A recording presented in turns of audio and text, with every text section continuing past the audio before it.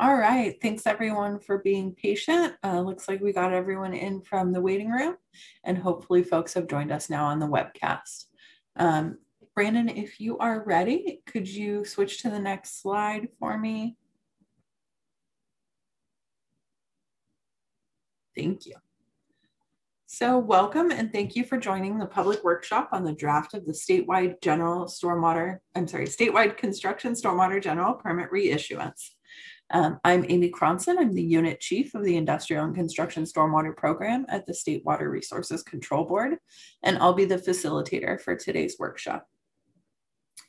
As we start this workshop, I'd like to introduce our program staff. We have Brandon Rosenboom, who will be presenting information and answering questions. And behind the scenes, we have Ella Galovi, Tiana Huling, our Cali PA webcasting staff, and we are also joined today by the section chief over the surface water permitting section, Diana Messina.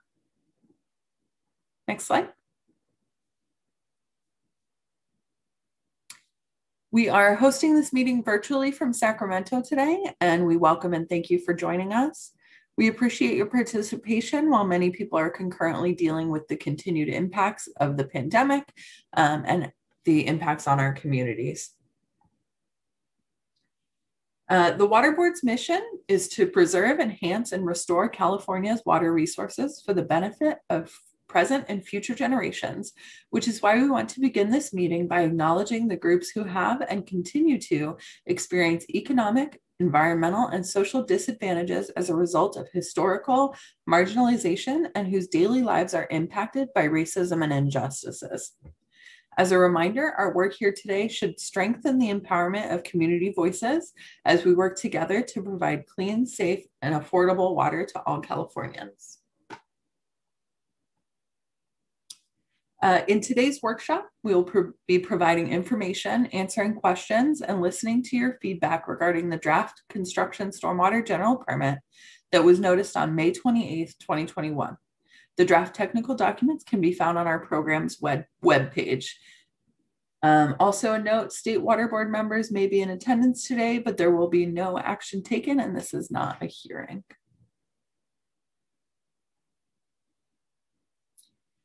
So this workshop is being recorded and webcast. This is an informal discussion, no written responses to comments, and no formal action will be taken. Questions will be answered to the best of staff's ability. There will be a break during the question and answer period, as long as we have enough questions. Yesterday, it ended up working out that we just powered through and didn't have a break, but we'll see how it goes. The PowerPoint presentation will be provided on our website once we can post it. Should take a couple of days, but if you would like to request a copy of the presentation, you're welcome to email our stormwater@waterboards.ca.gov email address, and that will be up on the screen a little bit later today. I'd also like you to consider signing up on the website for the LIRIS email subscription for further updates regarding construction stormwater or stormwater programs at all. So today there are two meeting options. We have a Cali PA webcast that you can watch live. We also have an interactive Zoom meeting. The Zoom meeting is limited to 300 participants. We've not hit that yet. But if you're not planning to ask questions or provide feedback, you can join the webcast and just watch. And then here's that email address. If you need technical assistance, please contact stormwater@waterboards.ca.gov with the subject line, technical assistance with CGP workshop meeting. And the staff behind the scenes will try to help you and answer your questions. So, oops. For Zoom participants, sorry, go ahead, Brandon. For Zoom participant instructions, we're going to take all questions through the chat function. You can enter your question there, or you can indicate if you'd like to present your question verbally, and you'll have 1 minute max to ask your question. And then we'll be responding to all the questions verbally. So here's our agenda for today. We're doing welcome and introduction now. Brandon Rosenboom will be giving a staff presentation. We'll do questions and answers, and depending on the length of that, we'll take a break. and then continue questions and answers. And finally, we'll do the next steps of the permitting process where we discuss the schedule moving forward.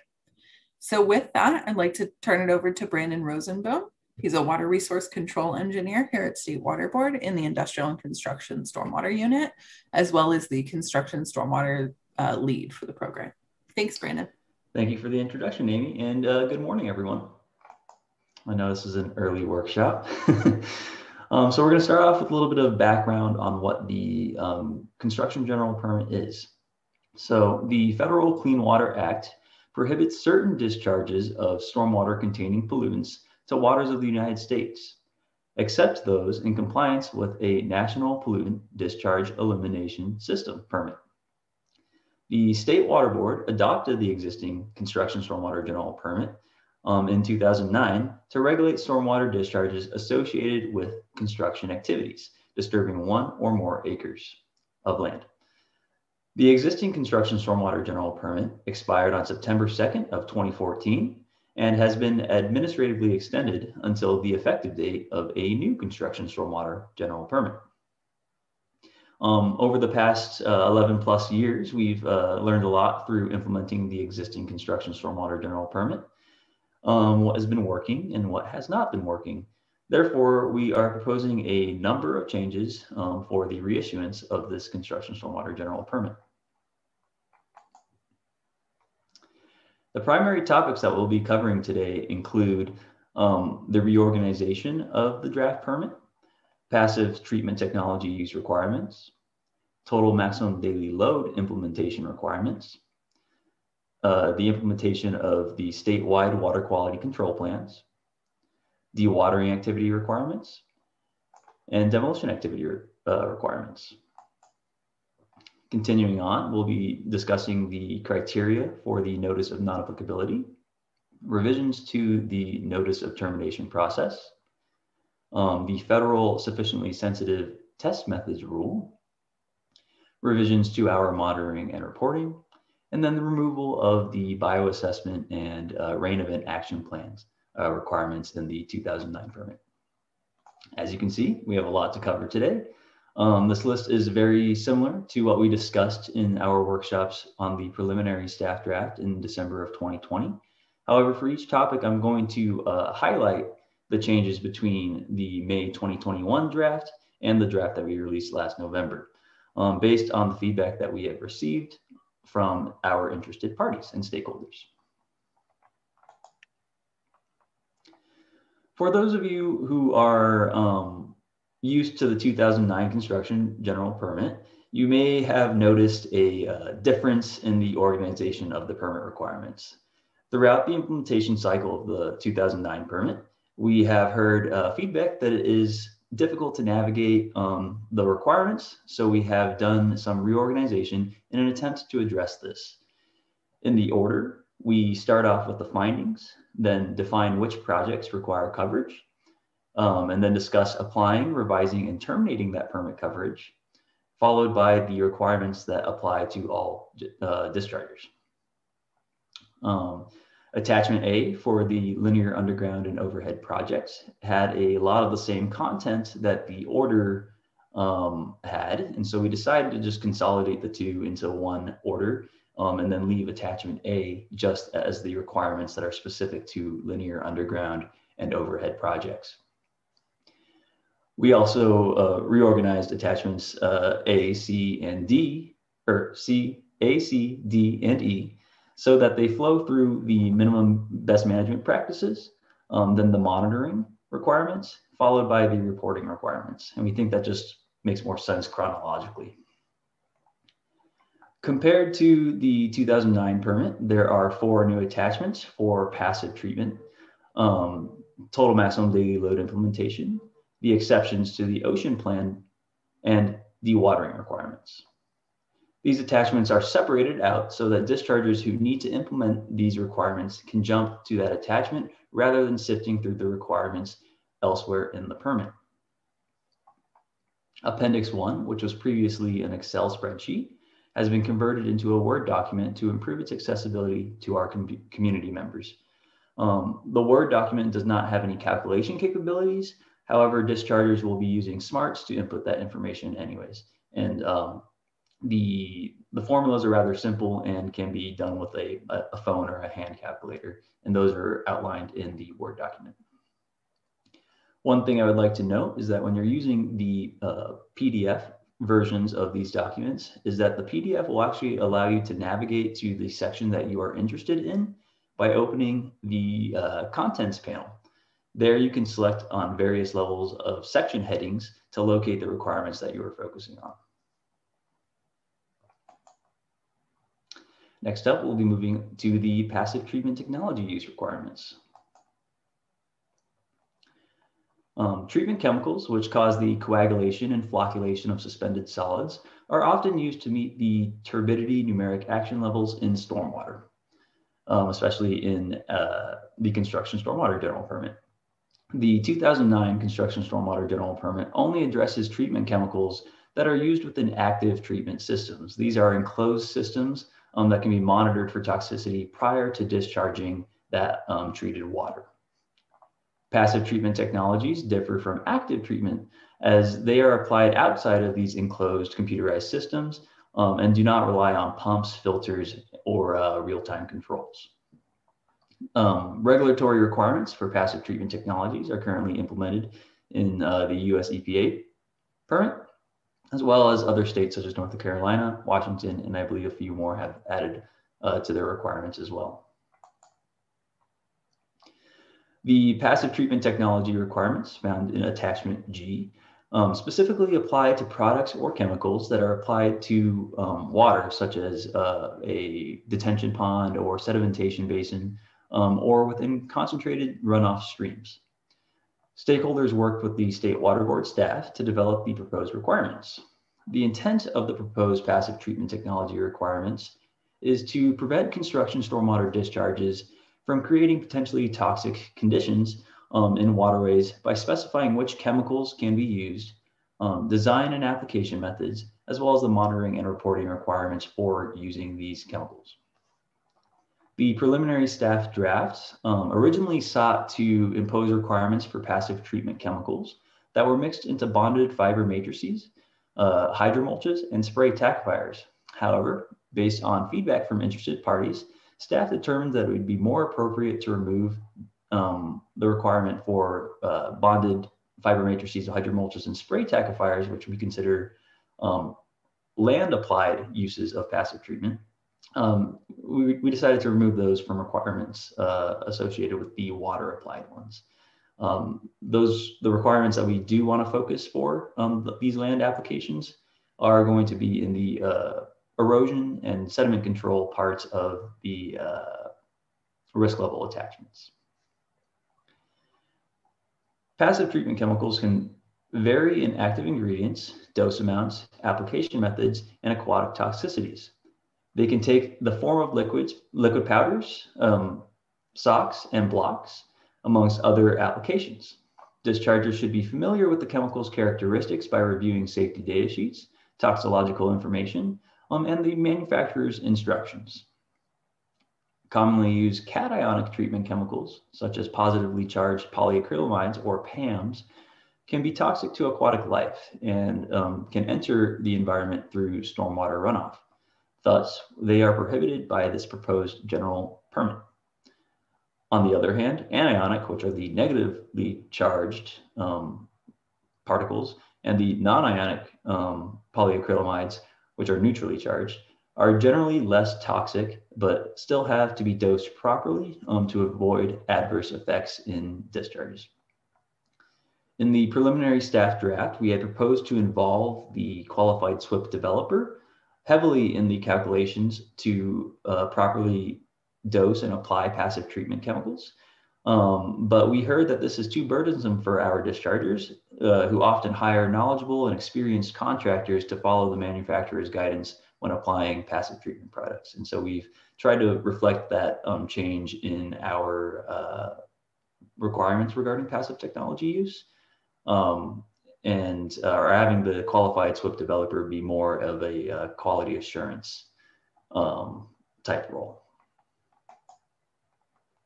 Next up, we'll be moving on to the implementation of adopted total maximum daily loads, known as TMDLs. Total maximum daily loads are existing regulations that have been through separate public processes when adopted into a regional water board water quality control plan, also known as a basin plan, to address Clean Water Act 303D listed impaired water bodies. So when a water body is impaired, that means it has a level of pollutants that are impacting the beneficial uses of that water body. And that might be its fishability, its swimmability, its drinkability. Total maximum daily loads are adopted by the regional water boards or the U.S. Environmental Protection Agency. A total maximum daily load is the sum of allowable loads of a single pollutant from all contributing sources. So this would be non-point sources, point sources, background sources, and they also include a margin of safety. Total maximum daily loads are not self-implementing and must be implemented through requirements in permits or other state water board actions or regional water board actions. The existing permit order, which is the 2009 Construction General Permit, already includes a list of potentially applicable total maximum daily loads, though that list is outdated and does not have implementation requirements associated with them.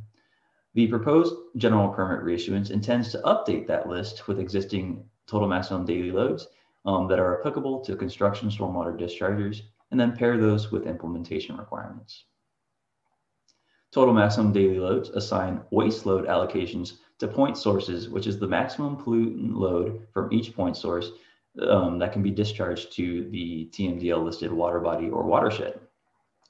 Stormwater discharges associated with construction activities regulated by this construction general permit are generally considered point sources of pollutants and are thus assigned waste load allocations.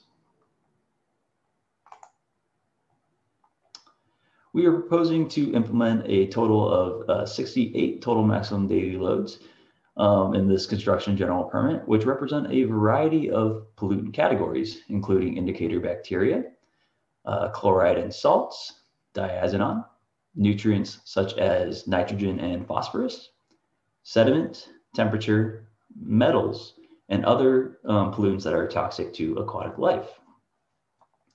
Many of these pollutants are associated with sediment, which is commonly discharged by construction projects as a result of their land disturbing activities.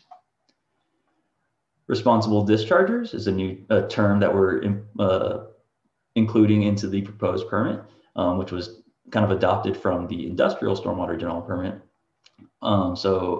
Responsible dischargers are dischargers with coverage under the construction stormwater general permit who discharge stormwater associated with construction activities, either directly or through a municipal separate storm sewer system to the impaired bodies, water bodies or watersheds that were identified in a US EPA adopted and approved total maximum daily load. And they're only responsible dischargers if there was a waste load allocation assigned to construction stormwater sources and have identified one or more total maximum daily loads specific pollutants in the construction site's construction stormwater discharge. Due to the variety of pollutants and the waste load allocations assigned to address them, staff have developed multiple implementation strategies consistent with the assumptions and requirements of the total maximum daily loads. The intent was to streamline compliance by leveraging and modifying existing permit requirements where possible. Existing requirements such as a pollutant source assessment, source control and best management practices, soil loss modeling, also known as Russell II, non-visible pollutant monitoring and reporting are the basis of our proposed total maximum daily load implementation requirements. There are 4 categories of total maximum daily load implementation requirements. The first is compliance with the general permit requirements, where those are already sufficient to comply with the total maximum daily load. This essentially means in order to comply with the total maximum daily load, you do not have to do anything beyond complying with the construction stormwater general permit. Technically, all dischargers have to comply, and all four categories of total maximum daily load implementation requirements have to comply with the construction general permit requirements. The second category is compliance with erosion and sediment control, BMPs, best management practices, paired with soil loss modeling using Russell II to demonstrate compliance with mass-based waste load allocations, which are typically associated for sediment and pollutants that are bound to sediment. The third category is compliance with total maximum daily load related numeric action levels to comply with concentration-based waste load allocations that are assigned in the receiving water. And lastly, compliance with total maximum daily load related numeric effluent limitations to comply with concentration-based waste load allocations that are assigned at the point of discharge. So that's the main difference between numeric action levels and effluent limitations. The waste load allocation was, for numeric action levels, the waste load allocation was assigned in the receiving water. For numeric effluent limitations, they're really looking at the discharge that is coming off the construction stormwater site. Both the total maximum daily load related numeric action levels and effluent limitations are proposed for assessment through the non-visible pollutant monitoring requirements of the permit. And these are applicable to all dischargers, and they're required to do so when there is a breach, failure, or malfunction of a best management practice or spillage of materials that can be transported by stormwater. One of the bigger changes in the May 2021 draft is that staff has redefined what it means to exceed a total maximum daily load numeric action level or effluent limitation. Instead of a single sample limit, we have defined an exceedance as being 2 or more analytical results per pollutant, per discharge location, per reporting year over the value that is listed in attachment H, table H2, for the specific pollutant water body combination. This was based off similar implementation requirements found in the industrial stormwater general permit. So to reiterate, the exceedance of a numeric effluent limitation occurs when 2 samples are measured over the limit in a given reporting year. This means that the site would need to meet several conditions before incurring a violation of the permit. First, they would have to be a source of the pollutant in question, as listed in the total maximum daily load and in their pollutant source assessment. Secondly, they would have to have a breach, malfunction, or spill, which would trigger the non-visible pollutant monitoring. 3, they would have to have a sample that is measured above the limit. And then 4, they would have to repeat that again and have that second value that's over the listed numeric action level or effluent limitation in order to get an exceedance. The 68 total maximum daily loads are assigned a total of 204 waste load allocations to specific pollutant water body combinations. The pie chart to the left depicts how these 204 waste load allocations are split into the implementation requirements. 28 are proposed to be addressed by complying with the construction stormwater general permit requirements, 8 of which intend to address bacteria total maximum daily loads by emphasizing minimum best management practices that focus on sanitation. So this means, controlling your portable toilets or controlling your septic waste transport, seeing if there's any potential for exposure there. That one little sliver that's in purple between the yellow and the green represents the Los Penasquitos Lagoon sediment total maximum daily load. And this total maximum daily load actually requires that dischargers submit an estimate of their discharge's representative flow on an annual basis. In the yellow, we have 93 or roughly 45% of the waste load allocations, which are proposed to be addressed by erosion and sediment controls paired with Russell II soil loss modeling. In the blue, we have 83 total waste load allocations that are split between the numeric action levels and numeric effluent limitations. So the light blue is numeric action levels. There are about 47 there. And the dark blue is numeric effluent limitations. And those there's 36 of those. And this slide is kind of how we envision responsible dischargers complying with the implementation requirements for total maximum daily loads. So step one, the discharger is going to determine whether or not they are a responsible discharger. So does this project discharge into a total maximum daily load watershed or water body? A map tool will be provided to guide dischargers, similar to the existing guidance for the industrial stormwater general permit, which is shown to the right. It will be the discharger's responsibility to verify if the project discharges to the total maximum daily load watershed or water body. Secondly, the discharger will have to perform a site-specific pollutant source assessment. Does this site have sources of the total maximum daily load listed pollutant? Is there potential for those pollutants to be present in stormwater discharges?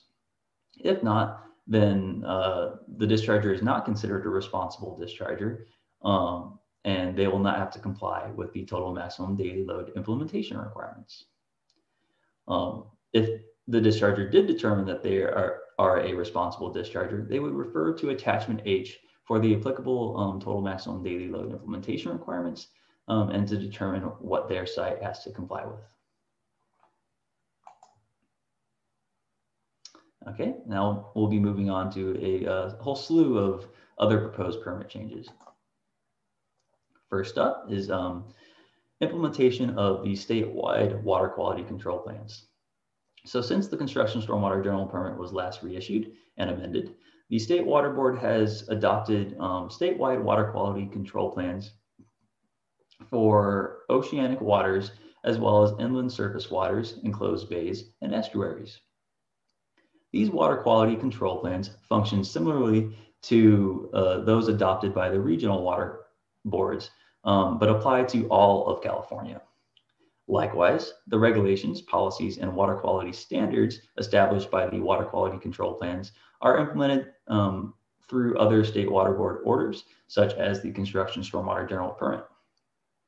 The ocean plan, which was updated in 2019, requires the implementation of monitoring requirements for dischargers that are directly discharging into ocean waters.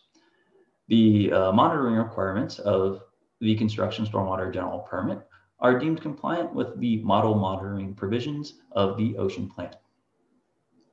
Additionally, the ocean plan prohibits the discharge of stormwater associated with construction activities to areas of special biological significance, also known as ASBS, unless that discharger has been granted an exception.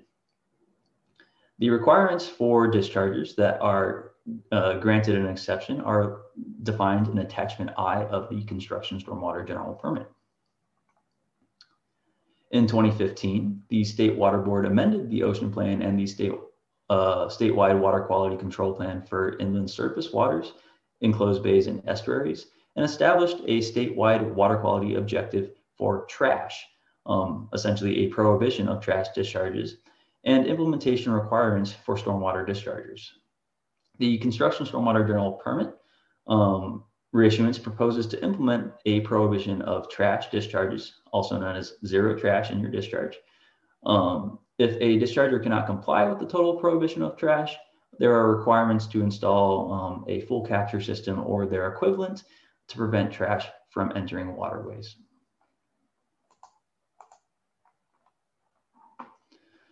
The proposed permit defines and incorporates implementation requirements for construction site dewatering activities to build upon the US EPA 2017 Construction Stormwater General Permit. However, discharges subject to a separate national pollutant discharge elimination system, de minimis or low threat discharge permit, are for their dewatering activities are required to obtain coverage and comply with the requirements of those separate permits. And so these might be issued by the National Pollutant Discharge Elimination System here at the State Water Board or by the regional water boards. The requirements in Attachment J are for projects with dewatering activities that are not already regulated through one of these separate permits.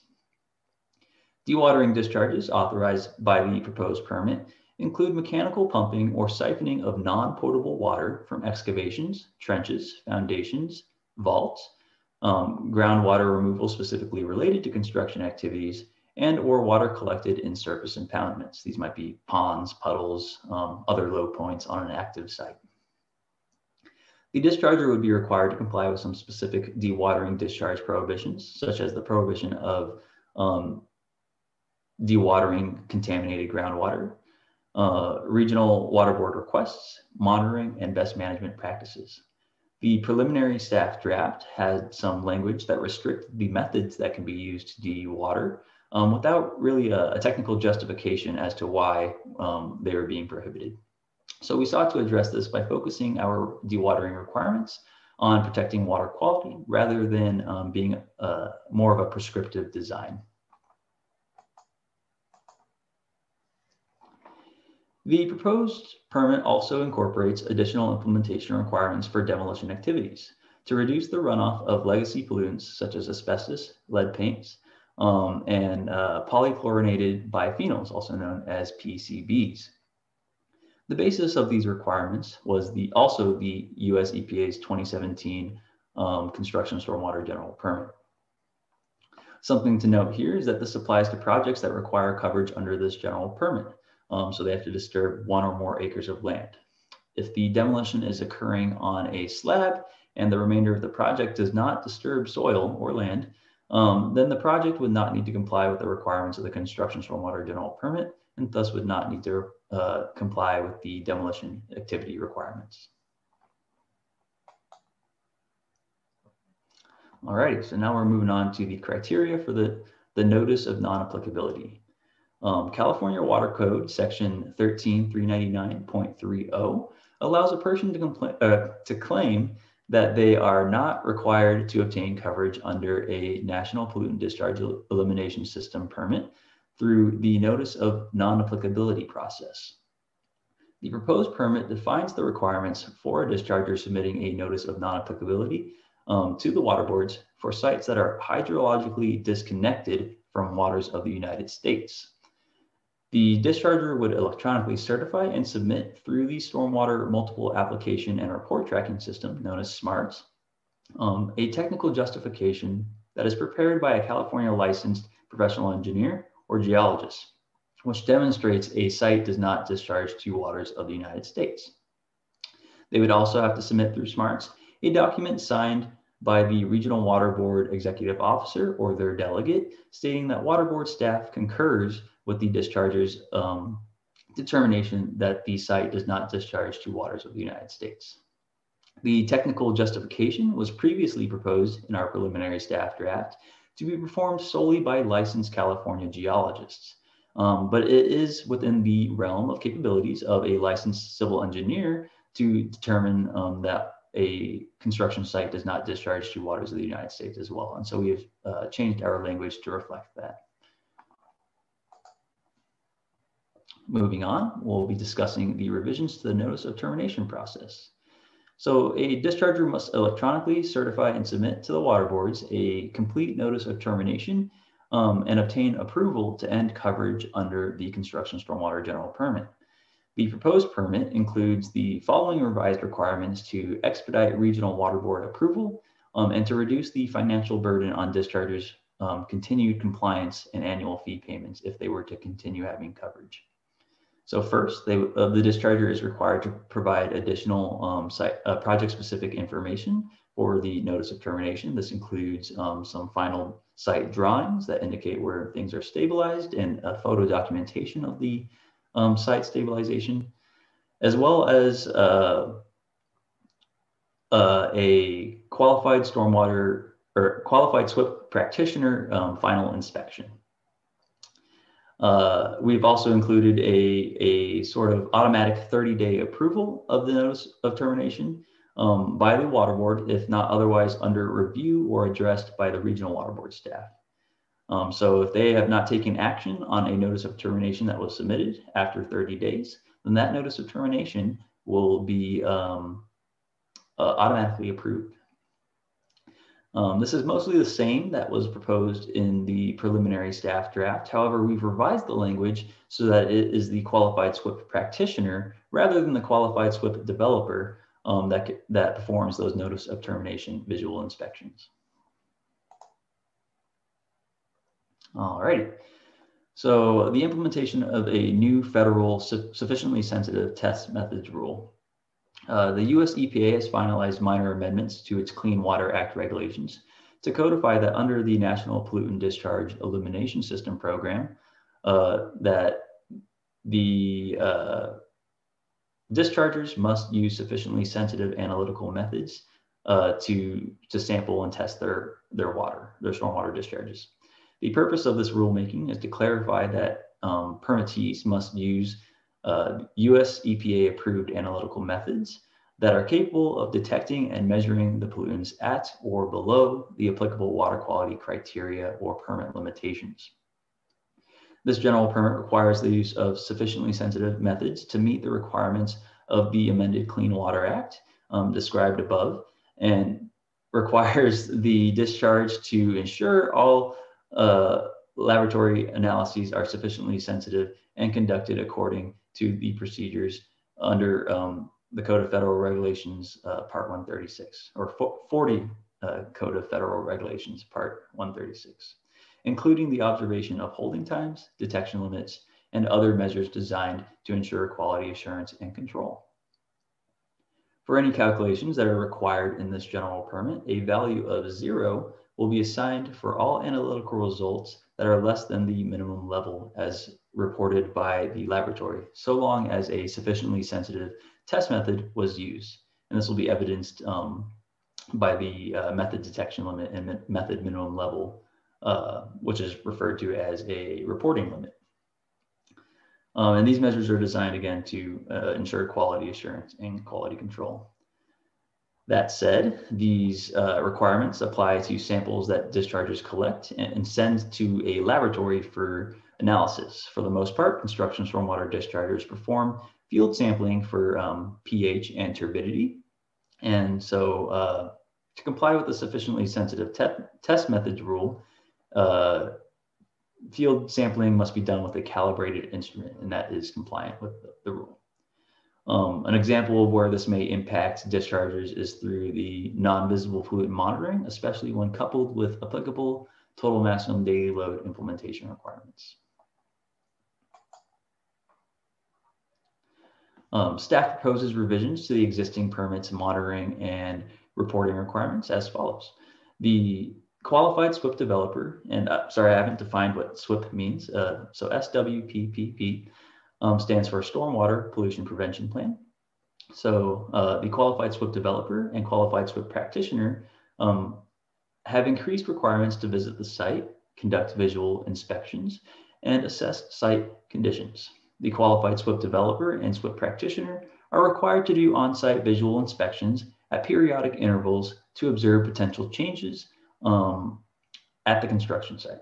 The qualified SWIP developer will be required to inspect at the beginning of the project when the qualified SWIP developer is replaced, so if a new one is coming on board, twice annually and within 14 days of a numeric action level exceedance.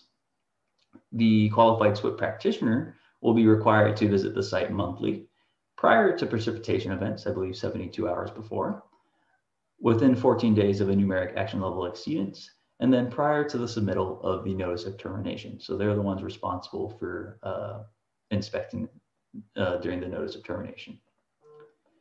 In the preliminary staff draft, the discharger was required to collect stormwater samples during precipitation events that result in discharge.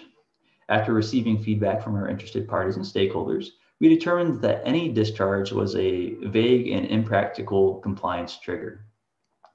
Staff have defined in the May 2021 draft a qualifying precipitation event as those that produce half an inch of precipitation within a 24-hour period and become extended events for subsequent days or 24-hour periods of a quarter or more inches of precipitation. This gives dischargers and enforcement staff a measurable amount to base their monitoring and implementation requirements on. Staff determined that 1/2 inch was an appropriate amount based on studies that concluded precipitation events tend to become more erosive with at least 0.4 inches of rain within a 24-hour period. Extended events are now defined as 1/4 inch per 24-hour period after that initial 1/2 inch, so that discharges with lighter precipitation that generally doesn't produce discharge do not have to continue to comply with applicable monitoring requirements in subsequent days. In the 2009 construction stormwater general permit, there was no duration associated with the amount of precipitation that triggered monitoring requirements. So we think that by having this 1/2 inch in a 24-hour period, this will make it clear for dischargers to know when to get out into the field and begin monitoring. Additionally, staff heard that single sample limits for pH and turbidity for the numeric action levels would be challenging for dischargers to comply with. So keeping them as daily averages, such as the 2009 permit, would promote dischargers to perform real-time corrective actions to improve their discharge before exceeding the numeric action level. So essentially how that plays out is when they take their first sample of the day and they notice that it might be high, they can actually go in and do their corrective actions during the day to try and get a lower pH for their daily average.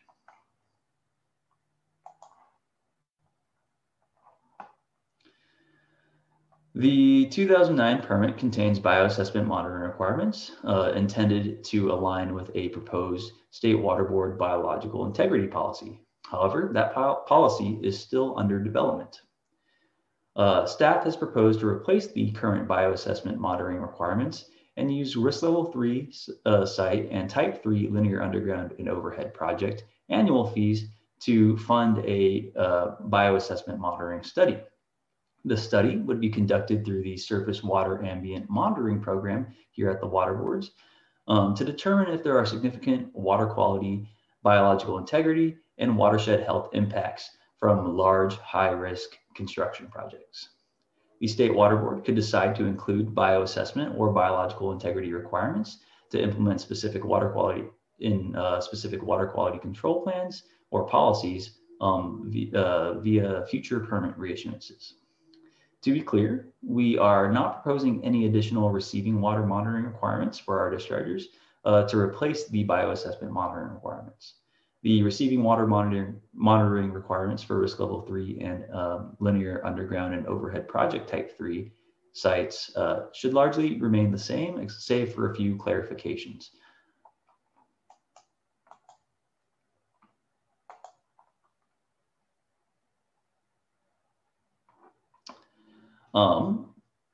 We are also proposing to remove the rain event action plan requirements. So the existing permit includes the rain event action plans to provide dischargers with a on-site inspection checklist for site preparation prior to precipitation events. Staff determined that the goal of the rain event action plans should be action-based rather than a checklist or reporting-based requirement. So the proposed permit replaces the rain event action plans with increased involvement of the qualified SWIP developer over the life of the project, pre-storm inspections by the qualified SWIP practitioner, including their visual observations, and implementation of site-specific corrective actions following those pre-storm or pre-precipitation event inspections. So what's next? The State Water Board has recently issued a public notice indicating that the public hearing is now rescheduled for August 4th, 2021, effectively extending the public comment period. This will allow interested parties more time to form their official comments to be submitted to the clerk to the board. The public comment period will now end on August 13th, 2021, initiating the staff's formal response to comments this fall. A date for the State Water Board adoption meeting or consideration of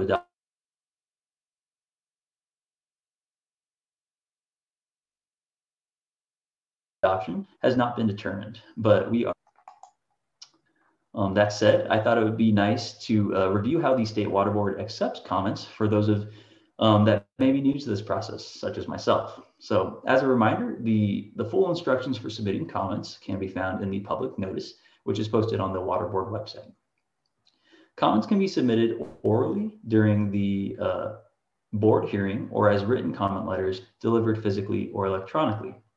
When emailing comment letters, please use the subject line that is specified in the public notice, and this subject line is read as comment letter dash proposed construction stormwater general permit reissuance. An address is also provided in the public notice for interested parties that are mailing their comments in.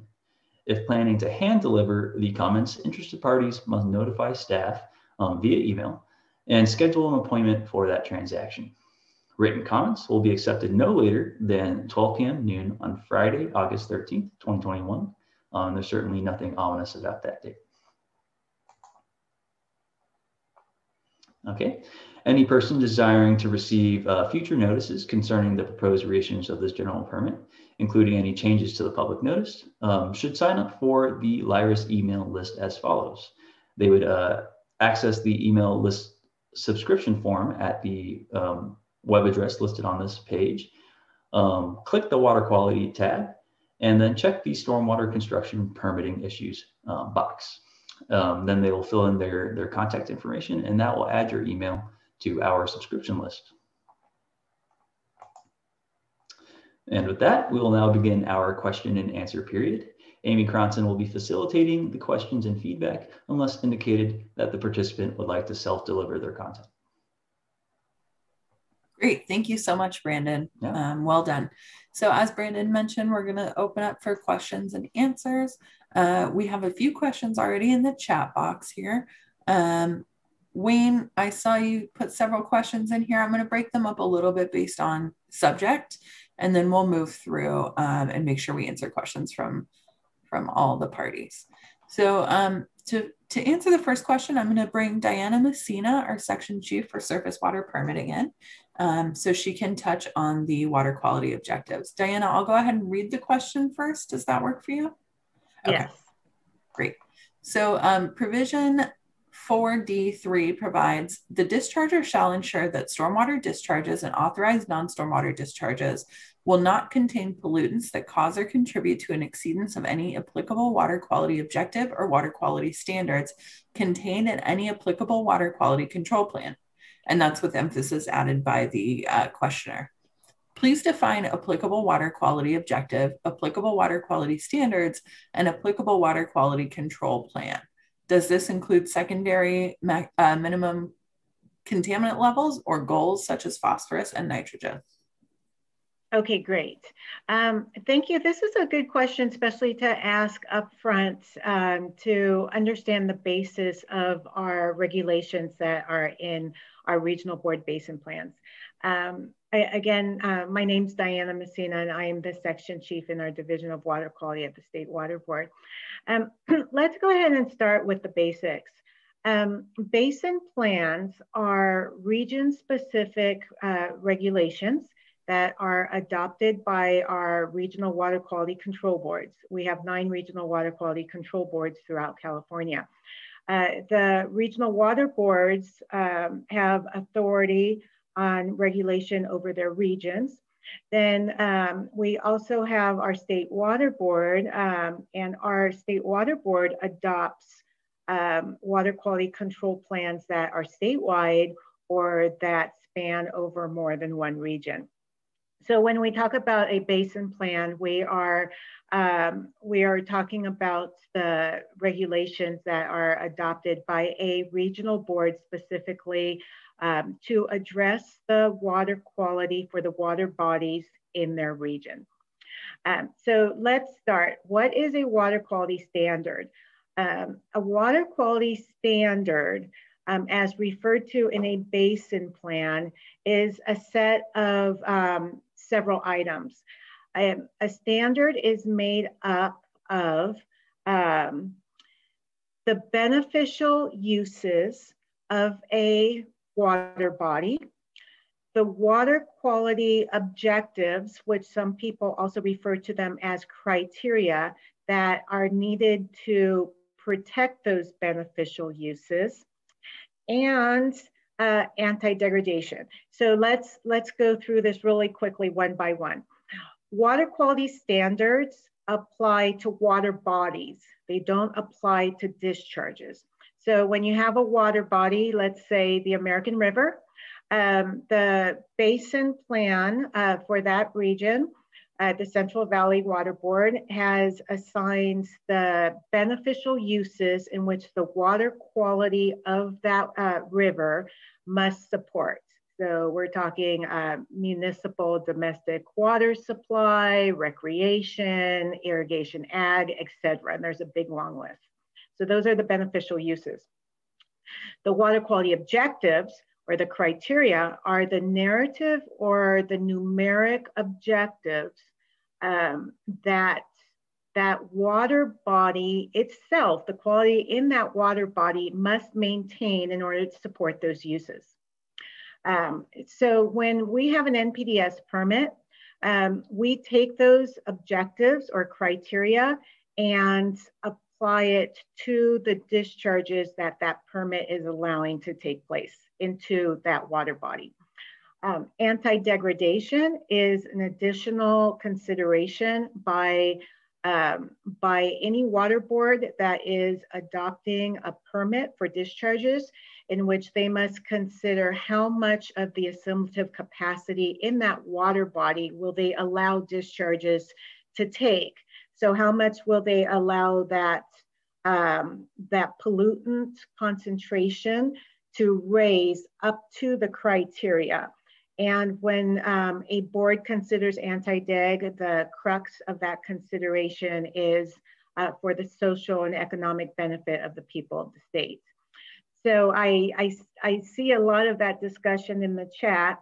I want to clarify that several things. First of all California toxic rule and all primary and secondary maximum contaminant levels are incorporated into our basin plans, either specifically or by reference. And to think that through though, maximum contaminant levels are for the protection of certain beneficial uses.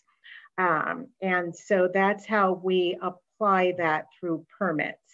And then the California toxic rule criteria, that's the federal criteria, and that applies to all California water bodies of waters of the United States, with specific exceptions that are within that federal rule.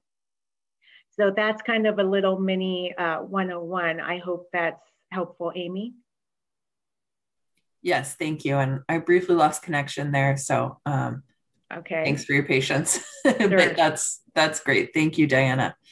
So I think we covered questions 1 and maybe 2 here from Wayne. Wayne, get back to us if we missed something here. Amy, there's one more thing I see in Wayne's comments or questions. Sure. So this draft permit applies water quality objectives in several ways.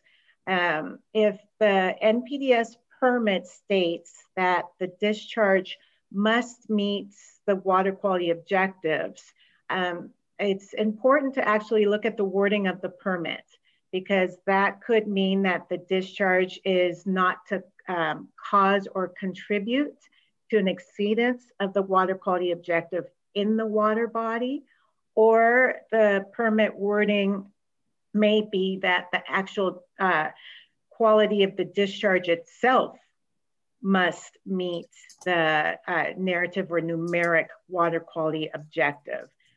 So that's 2 different things. And I'm sure there's other ways that we word things in the permit as we translate just the water quality objectives in the basin plans and for stormwater. Okay, great. Thank you, Diana.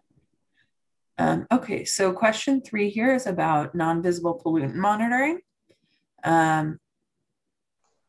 where it says, in quotations, activities producing pollutants. Which pollutants are at issue? Pollutants regulated by an applicable water quality objective or standard, pollutants associated with the TMDL, or other. Please clarify. We'll have to take a look at that specific language, Wayne. Thank you for putting the section number here. It's hard to say without looking at the exact language. Brandon, do you have anything to add to that? I mean, it's essentially we're having our dischargers identify in their pollutant source assessment what materials and things that can cause or contribute to an exceedance of a water quality standard, I think. And so it mainly depends on what they identify on their site, and that's what they're going to be testing their stormwater discharges for, or their non-stormwater discharges, if there's been that trigger for the non-visible pollutant monitoring. Hopefully that was clear. Yeah, thank you. And I think this is written really well, and my guess is that we'll receive this as a written comment as well, so we can dive a little bit deeper into the specifics. The next clarification needed is on spill, breach, malfunction, or failure. Which BMPs need to be implemented prior to the next precipitation event. Is it the BMPs in the SWIP or something else? So a little clarity on that. It should be the BMPs that are on site. If there's a spill, breach, malfunction, failure, or leak, it would be the BMPs that are already implemented that could therefore breach, malfunction, fail, or leak. Another needs clarification. We will take a look at that. And we're going to save all of these comments and questions so that we can look at them. But this is not the official commenting hearing. And so if you can repeat these in a written comment, that would be great, Wayne. Thank you. And then what is meant by and or in provision 1E3? Do we always sample for the analytes in 1E4 plus those identified in 1E3, or is this meant to provide an option for the permittee? We'll have to really take a deep look at that language, Wayne. I'm sorry, it's hard without having it up here on the screen, but I can kind of answer that, I think. Yeah. I think it's mostly to, if there isn't really an analytical method that's indicative of that pollutant source, or that pollutant, I guess, in your discharge. And so we provided indicators such as, pH or conductivity, I think is one of them, or other normal water quality assessment tools that the discharger can use to say, like, hey, this is not a normal level for stormwater discharge, and they can say maybe a pollutant has been is present within the discharge. Yeah, and thank you, Brandon. He goes on to say, please explain how these analytes were selected. Some of them seem duplicative, as you just mentioned, the specific conductance, conductivity, salinity, and total dissolved solids. And Wayne would like us to have supportive findings in the fact sheet for the rationale for those analytes selected. Okay. Okay, moving on to active treatment systems really quick in that attachment. We say the discharger shall assign a lead person or project manager who has either a minimum of 5 years construction stormwater experience or who is a licensed contractor specifically holding a California Class A contractor's license to oversee operation of the active treatment system. There are not findings to support the conclusion that either a person with 5 years construction stormwater experience or a California Class A contractor has the necessary training or skills to perform this function. Consider requiring a certified wastewater treatment operator. And then there's a link to our operator certification program. Thank you, Wayne. I think that's more of a comment for us to consider. And again, we'll take a look at that, but also if you would like to submit that as a written comment, that goes into the record. And that is actually an existing requirement too. Yeah, that's in the 2009 we'll existing permit. Okay, so another comment on active treatment systems. The draft permit says the ATS shall include a filtration step between the coagulant treatment train and the effluent discharge. This is commonly provided by sandbag or cartridge filters, which are sized to capture suspended material that might pass through the clarifier tanks. California Water Code prohibits the water board from, this is Wayne's comment. California Water Code prohibits the water board from specifying specific BMPs rather than outcomes. Suggests deleting the following language. And then in quotation marks, this is commonly provided by sandbag or cartridge filters. And that's the same language as above. Okay, thank you, Wayne. We will take a look at that and run it through Office of Chief Counsel. Appreciate it. Okay, and then Amy, moving on. This is Diana. Can I just add to that? Please, yes. Okay. All right, thank you. That's a good comment. And as I look at that, I see that what's in quotation is statements. This is commonly provided by. So maybe that statement would go in the fact sheet, which provides the rationale, as the statement doesn't state that the BMPs must be sandbags, filters, etc. But we understand what you're saying, and we'll think about relocating that. Thank you, Diana. Okay, next commenter here. Could you please elaborate? The discharger shall ensure that the QSP verifies, and the particular provision here is photo documentation is included in the stormwater pollution prevention plan for problem areas of erosion, new sediment deposition, authorized non-stormwater discharge, and or field BMPs. So he's asking for us to elaborate on the requirement that the QSP verifies these things are in the SWIP. I'm not sure exactly how to elaborate on that. I mean, I think what we're trying to do here is have the qualified SWIP practitioner kind of provide that quality assurance in the inspections that they're performing, and to make sure that everything is documented well. So if there's a deficiency of their BMP implementation, then they should have they should be recording all of that and keeping that with the SWIP. Thank you, Brandon. Does that sound right? Yes. Okay. Yeah. And if more clarification is needed, Sang, please reach out either in this chat or via email later. Okay, another question here. Would you please increase the preparation time for the QSP to perform pre-storm monitoring? 72 hours may not be enough for a QSP to inspect multiple sites. Let's say 5 sites, and prepare the reports for BMP corrective actions. Could you increase it to 4 or 5 days? Do you want to answer this one, Brandon?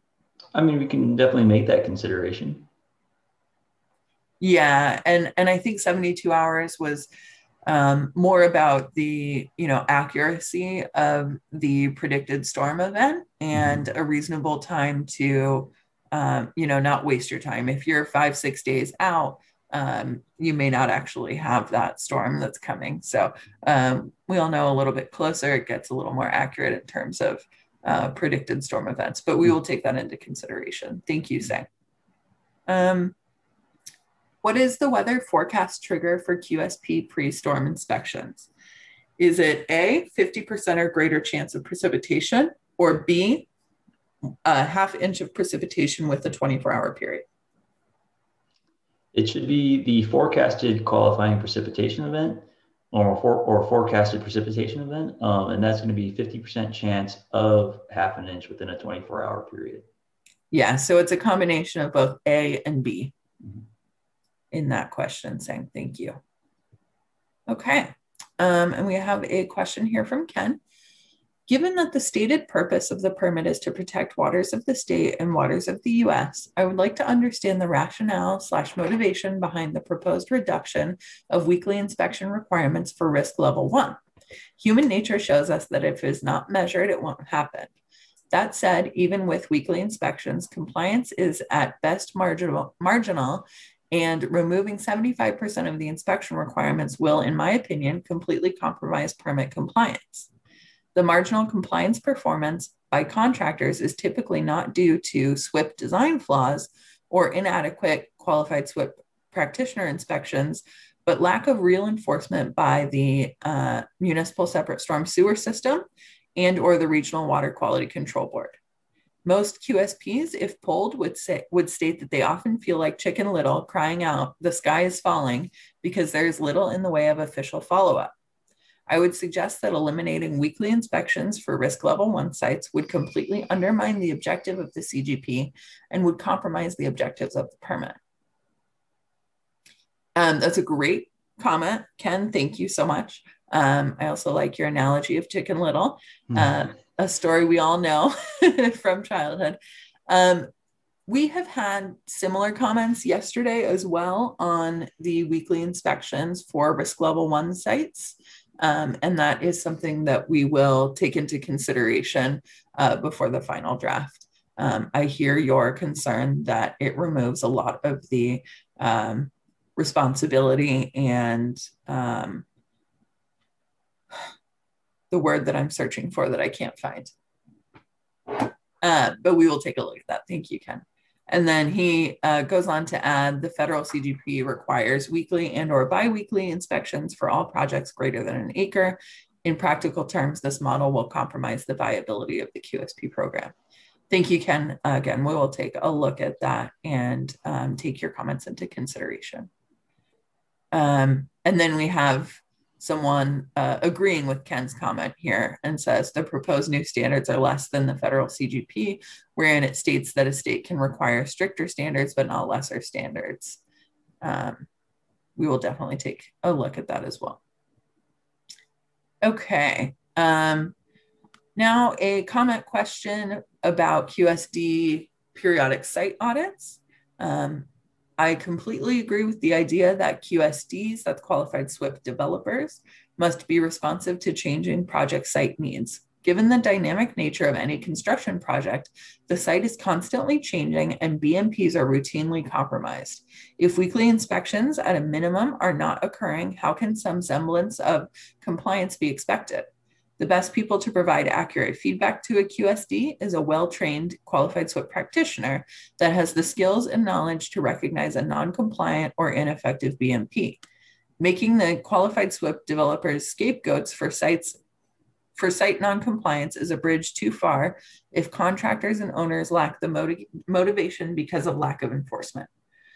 So that's more of a comment. Thank you, Ken. I think the main comment here is that there needs to be better communication between the qualified SWIP practitioner and qualified SWIP developer, and that with a lack of enforcement, the qualified SWIP developer becomes more liable. So that's a good comment. Thank you, Ken. We will take that into consideration as well. Certainly, we don't mean to put anybody, in a place of more liability. We do want to make sure that the qualified SWIP developer is aware of what's happening on the site and that they're able to implement the plan that they so diligently worked on ahead of the site's activity. Okay, we have a question about linear utilities. Can you provide additional information to the linear utility project coverage segment and area wide? 1, will the segments need a LCAN and LCTN? Which I forget what those acronyms are, Brandon, if you can. A linear construction activity notification is the LCAN, and then linear construction, what is LC? TN? TN, okay. Termination notice. Okay. So will the segments need those 2 documents? And this is notifying the state board that they plan on starting activity for a segment and then closure of that segment. So with area-wide permitting, essentially the linear underground or overhead project, or the discharger, can file a single notice of intent for coverage of the entire regional water board for like or similar projects. So they're going to be the same. I think it was type 1 that we put in there. Yes. And they have to be of similar scope. So, all gas transmission, all electrical transmission. And then within that WDID, that's going to continue for the duration of the permit unless they decide to terminate it for whatever reason, say the program ends or they don't need to, they're finding that it's not working for them. They can add different sites to that WDID via the, I believe it's the LCAN, so the linear construction activity notice or notification. And they can remove that site once it's done using the linear construction termination notice notification. Great. Mm-hmm. And then what is the approach to limiting the area-wide permitting to just type 1? I think what we're thinking there is that those are lower risk projects and that having those all within a scope would be more protective of water quality. Did you want to expand on that? Yeah, we wanted to allow for flexibility and for ease of use for these linear projects. We found that this would be most helpful for the type 1 projects where they can have a similar scope and a little bit less oversight because they are type 1. Okay, and then third, he says, area-wide LUPs will need a new and updated SWIP. Have you considered having each specific site include a figure and specific BMPs as an attachment to the original SWIP? I'm not exactly sure what the question is here, but for area-wide permitting, we allow for the general SWIP, and then each segment or each site under that area-wide permit needs to have site-specific SWIP, and that would include the specific BMPs. And the site map as well. And so, yeah, I think that's what you mean by figure, but yeah, the site map and any water pollution control drawings. Amy and Brandon, this is Diana. When I look at this comment, and this may be true or not, but what I'm reading is what can be done so we don't have to rewrite our SWIPs, our existing SWIPs? Is there a way that they can more easily like append information and so forth? Yeah, and that's what I was talking about in terms of the site-specific SWIP. The utility companies typically will have, a large SWIP covering the whole area or the large mile project that they have, and then a site-specific SWIP for each segment. So that's what we were trying to get at, but we will definitely take a look at the language and make sure that says what we want it to say. Okay, thank you, Diana. Order section 3C, 1 and 2, coverage under the previous permit states that all existing notices of intent will be terminated at the effective date of the permit. Dischargers must recertify and submit updated permit registration documents for coverage under the new permit. Are new permit fees required at this time? And will a new WDID be issued? So yesterday we had the same question. We termed it fees and WDIDs and decided it was going to be Brandon's memoir title. So there will not be a new fee required when you recertify. You will remain on your billing cycle for your annual fee, and you will not have a new WDID. It will be the same WDID number. You just have to recertify.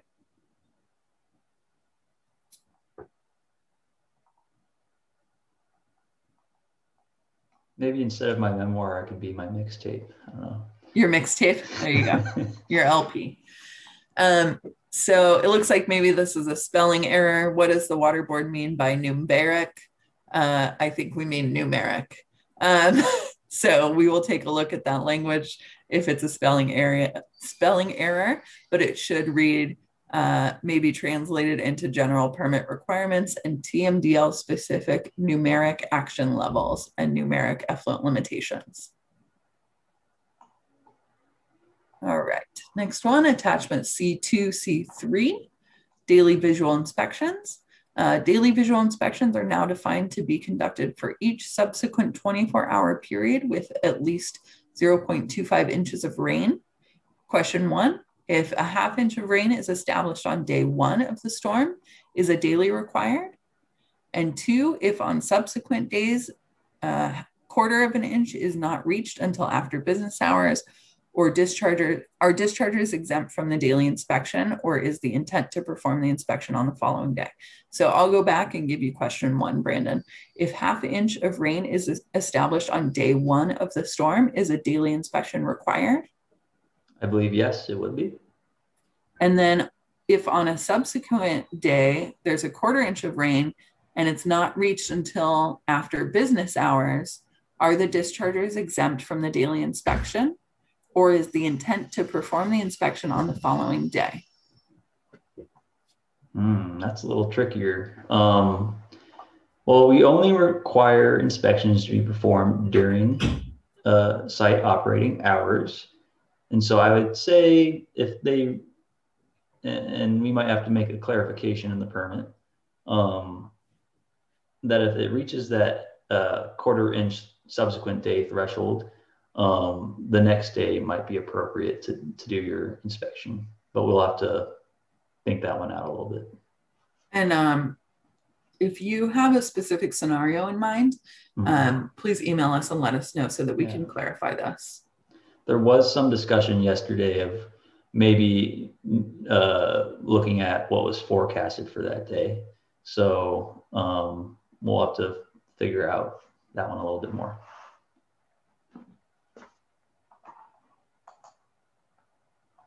Okay.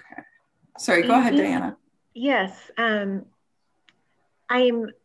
wondering if Doug Cardian not only was pointing out a misspelling, but if he was actually asking about what we mean when we are referring to the word numeric.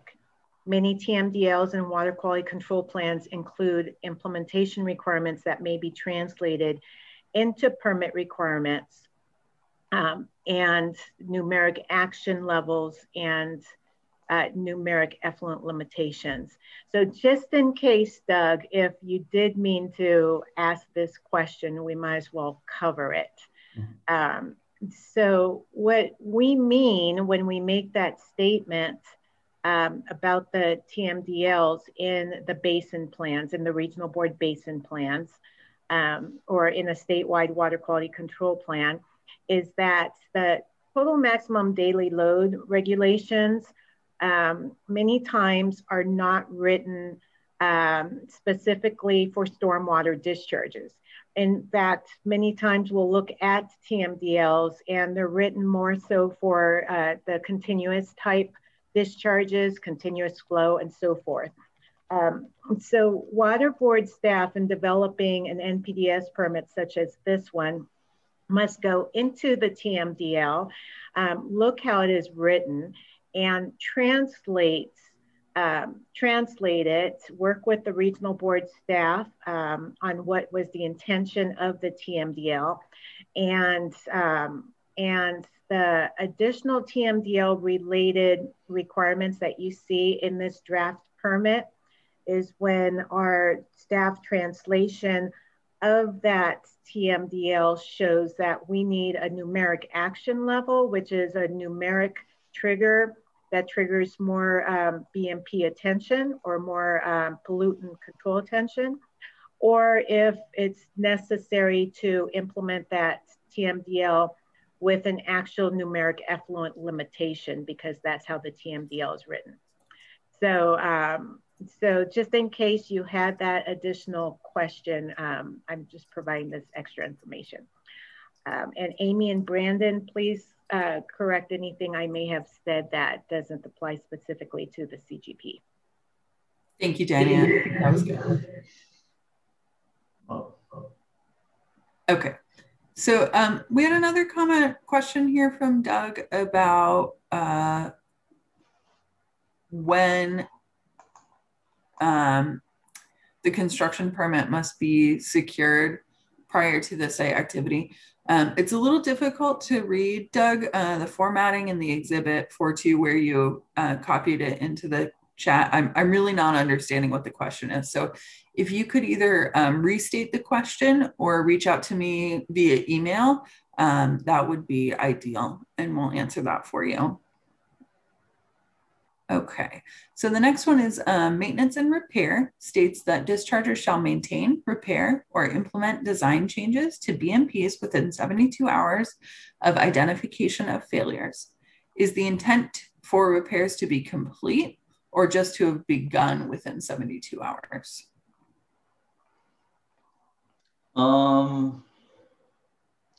I'd say I guess that language could be a little bit more clear. Because I mean, I would say within 72 hours might be difficult depending on what they're trying to implement. So I would read that as has at least begun within 72 hours.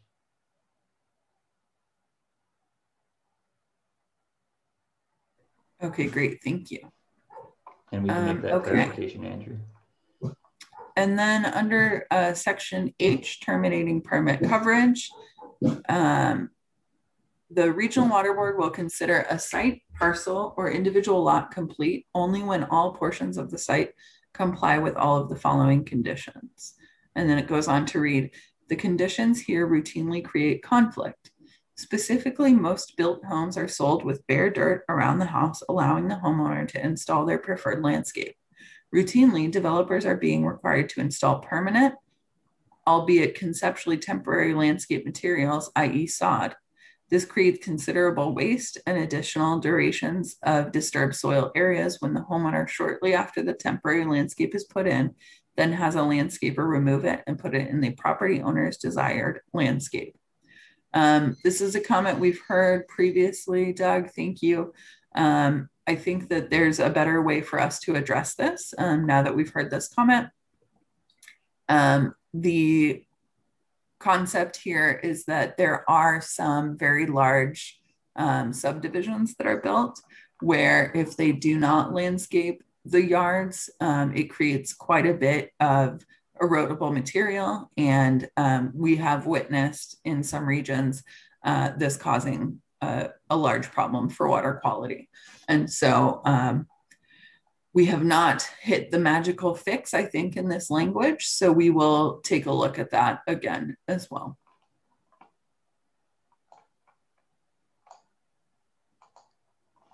Okay. And then it looks like I'm being told that we skipped Wayne's comment too. I think that we brought it in together with comment 1 on the water quality objectives and receiving water limitations. This is the fact sheet, and the question is, dischargers can determine the applicable water quality standards by contacting Regional Water Board staff or by consulting one of the following sources. The actual basin plans that contain the water quality standards can be viewed at the website of the appropriate Regional Water Board, the State Water Board site for statewide plans, and the US EPA regulations for the National Toxic Rule and California Toxics Rule. Basin plans and statewide plans are also available by mail from the appropriate Regional Water Board or the State Water Board. The US EPA regulations are available on their website. And then the comment is, neither the permit nor the reference materials provided the Regional Water Board staff with any guidance regarding how to determine which water quality objectives or standards are applicable to stormwater discharges. Moreover, neither the permit nor the reference materials provides any guidance on how or where to sample. Amy, this is Diana. Would you like me to respond to that? Yes, please. Thank you. Okay, good. So the regional board staff know their basin plan quite well. And the NPDES permit is not to instruct the regional board staff on how to on how to determine which objectives apply. This is why it's very important for dischargers, if they're not familiar with their water bodies or with the regulations, or even if they are, to work closely with the regional board staff. The regional board staff will be able to confirm what the water quality objectives are for your specific receiving water body. They will be able to assist you in any way to comply with the permit. And also our regional board staff are in close communication with our state board staff for any specific questions about certain permit requirement applicability for that specific water body. Therefore, we put a lot of trust in our regional board staff, and we work really closely with them. If any discharger ever has questions about what are the water quality objectives that apply to them, or need any assistance in compliance with their specific project, we highly suggest that you reach out to your regional board staff or to state board staff, and we will provide that assistance. Thank you, Diana. So I think we'll do another question here and then take a 10-minute break. So I will answer Tanya Bilazikian's question, and then we will start back up 10 minutes after that. So I'll let you know what time here in a minute. So order section 3B3 no longer allows linear utility projects to be segmented based on topography, as in the 2009 permit.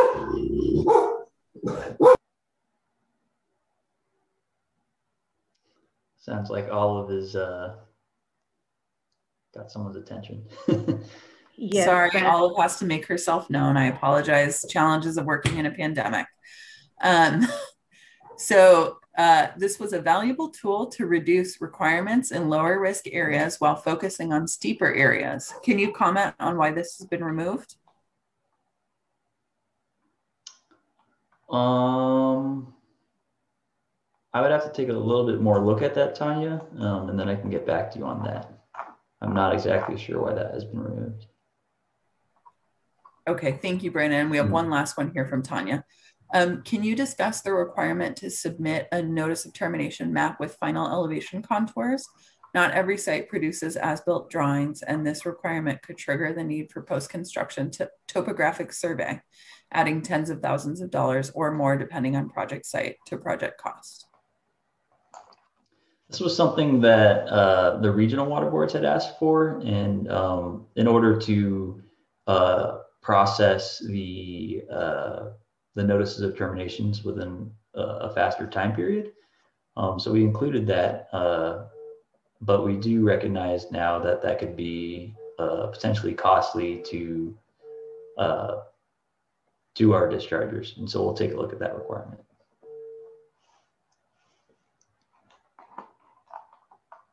Okay, great. It's 9:58. That seems like a good time for a break, if that's okay with everyone here. And we can come back at 10:10. We will take a moment to put up a break slide here with that return time. So if everyone could come back at 10 after 10, that would be great. Thank you.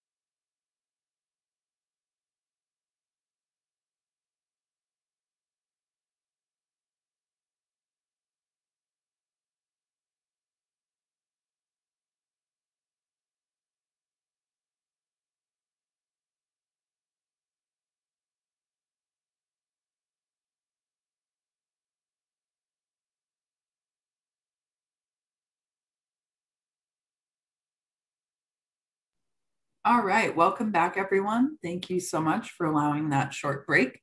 It was highly needed. Okay, great. So if it's okay with everyone, we will jump back into answering some questions. Brandon, I will start here with Anne's question.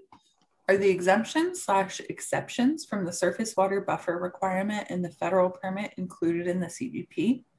And then in parentheses, construction approved under a Clean Water Act 404 permit, water dependent structures, etc.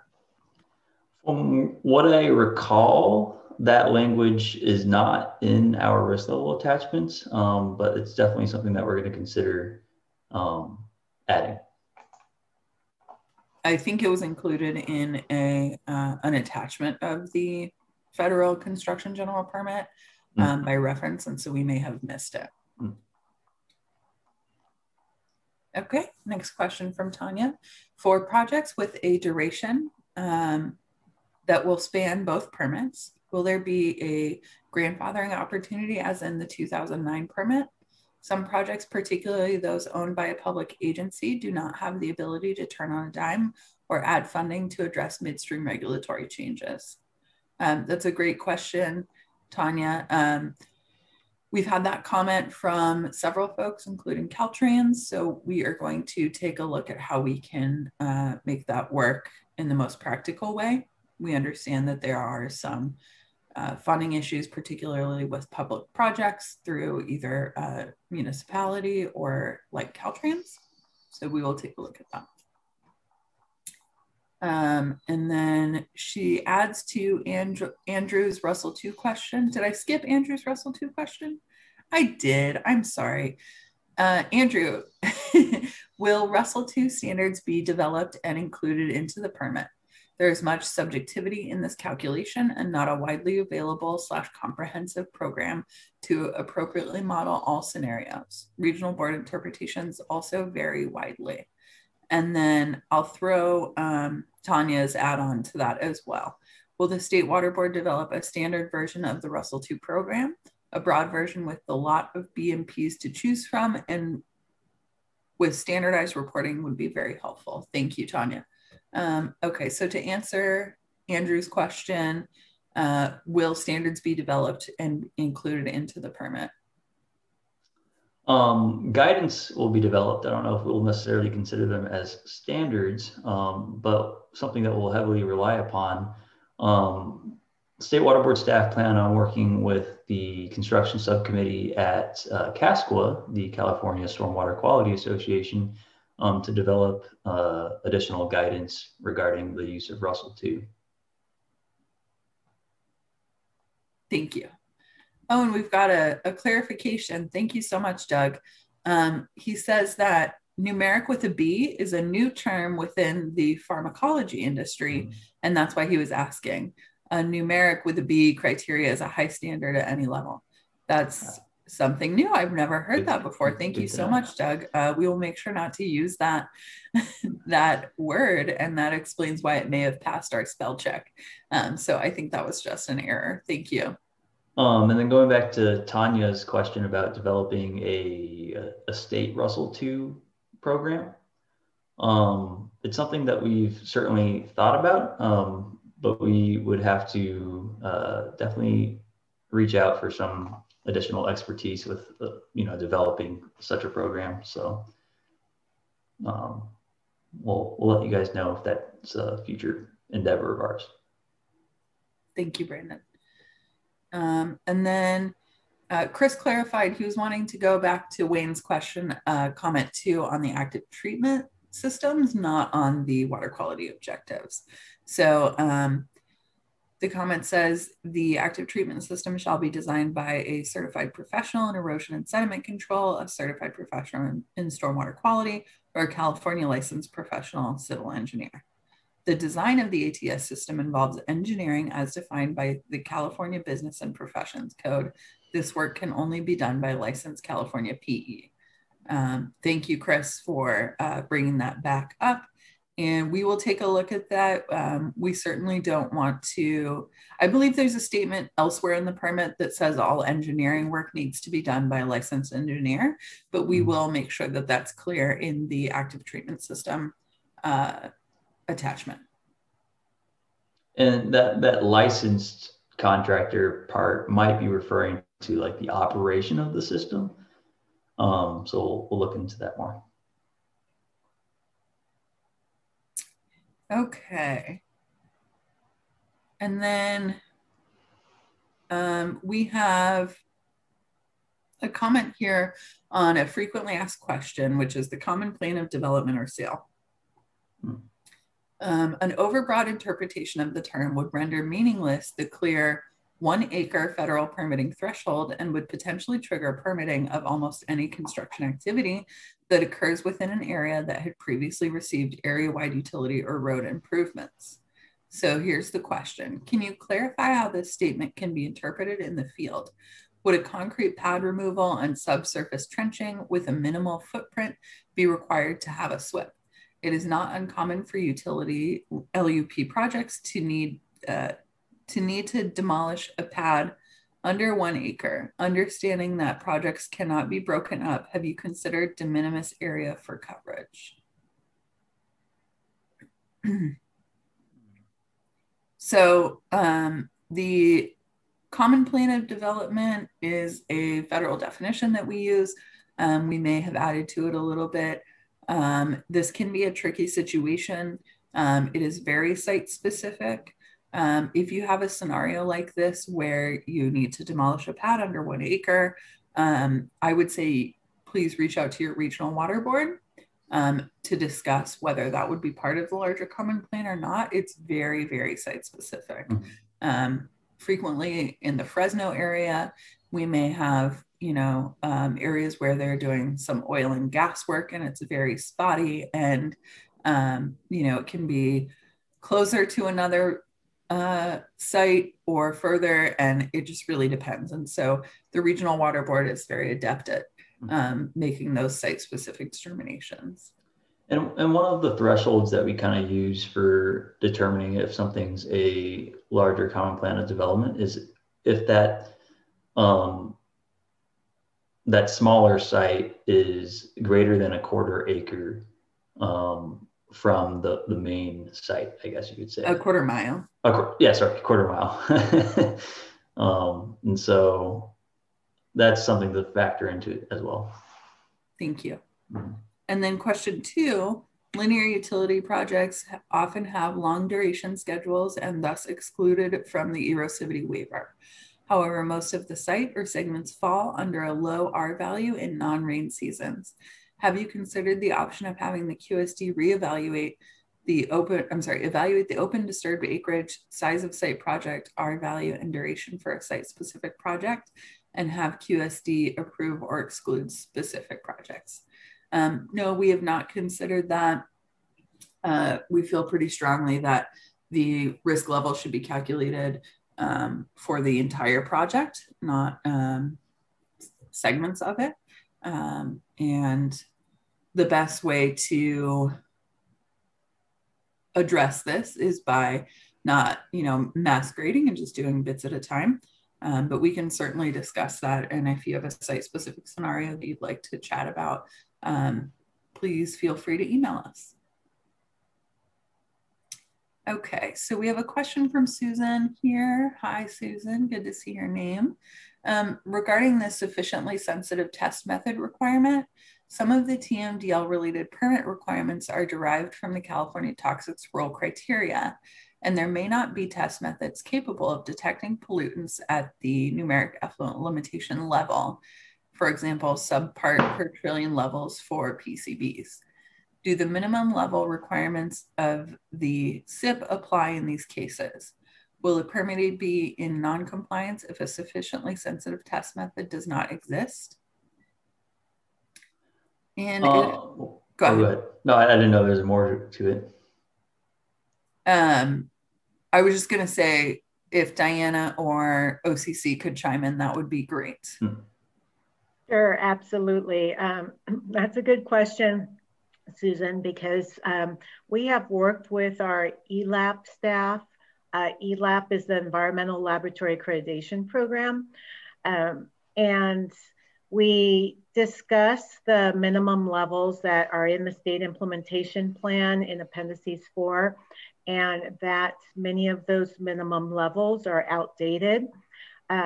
So with that, we would have to have further discussion with our ELAP staff for specific pollutants or specific criteria, and what is the ELAP requirements or expectations of laboratories to be able to perform those analyses down to the level of either the numeric permit requirements or the water quality criteria.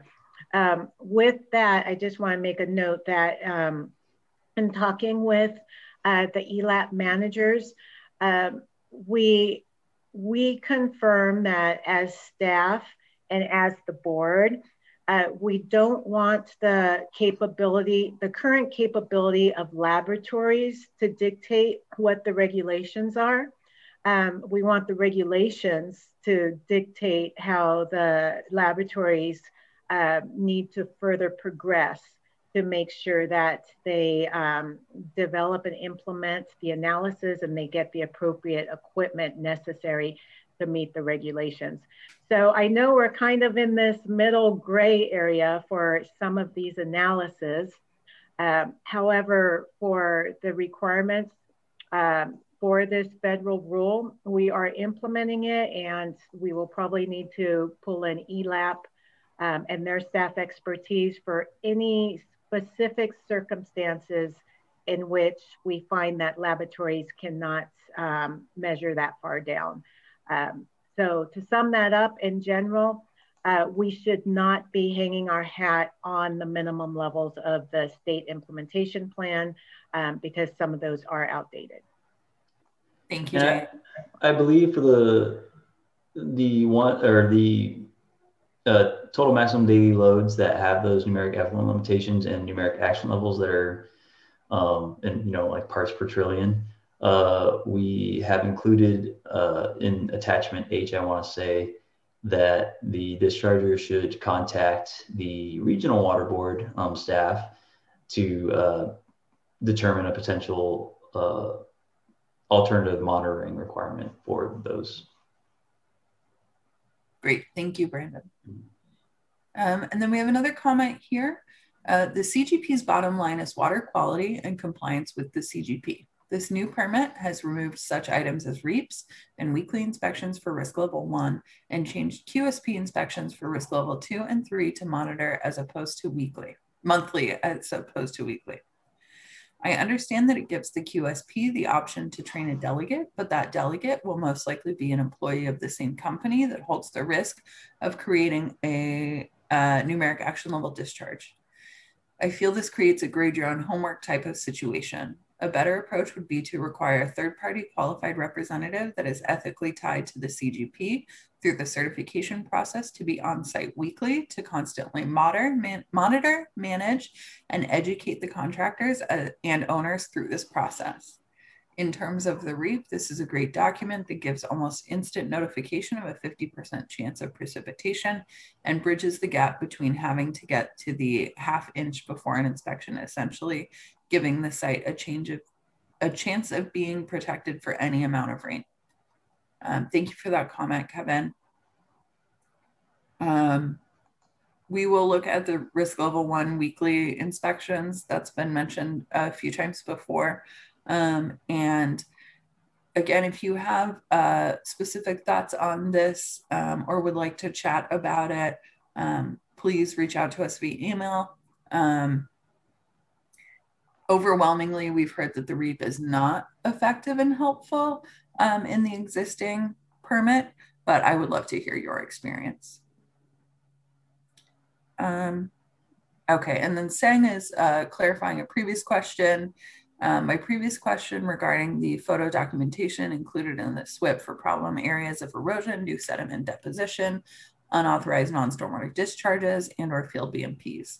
I think you meant SWIP amendments. When SWIP submitted with the NOI and smarts at the first time, could not have the photos of problem areas. Am I right? Yes. So that would be part of the an amendment to the SWIP. Okay. A comment and question here from Ken. Realizing that currently the LRP is in on the hook for permit compliance, is there no language that can be incorporated into the permit to hold contractors accountable for failure to inform the legally responsible person of their obligations under the permit? As an example, as a qualified SWIP developer, I design a stormwater pollution prevention plan for a civil engineer on behalf of the legally responsible person. The project is permitted, but the LRP, although informed of the inspection protocols during the permit filing, relies on the contractor to understand and implement state permit requirements.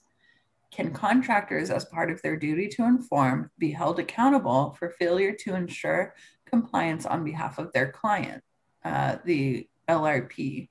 For example, fail to employ a qualified SWIP practitioner or hire a third-party service. Based on 10 plus years of annual report input, it has been my experience that a certain class of contractor, no names, have a tendency to not keep their LRP informed of requirements, usually to control budget. The result is a complete breakdown in the inspection protocols. That's a great comment, Ken. I think that in terms of duty to inform and accountability in the permit, it gets pretty hairy there. We have incorporated some language in terms of the qualified SWIP developer and qualified SWIP practitioner, and how we can question their licensing, their certification as a QSD, QSP through CASQA. This is kind of a difficult one that maybe we need to run through our Office of Enforcement. But again, we will take these comments and work through them. Ken, you and I know each other pretty well, so we can talk offline about this as well. And if you want to clarify here in the chat, we can come back to it as well. Okay, can we discuss the requirements for sampling at rain events? Are you following the industrial general permit model and making it so that sampling is required within 2 hours of discharge? I think that was our one of our goals was to have discharge sampled within, as frequently, or I guess within a reasonable amount of time. We did change it. It used to say in the preliminary staff draft, and we actually didn't touch upon that in our workshop today, that there was supposed to be a 2-hour interval between samples taken at a discharge location, and we actually reduced that to 15 minutes, a 15-minute interval. So you take essentially 3 samples within 30 minutes, so 0, 15, and 30. But I believe the requirements say that discharges are supposed to be sampled within 2 hours of observation of them, I guess. Which includes like your planned site operating hours. Mm-hmm. Yeah. So say, a site starts discharging before site operating hours. Once you come on the site and you notice that it's discharging, you would have 2 hours from then to sample. Thank you.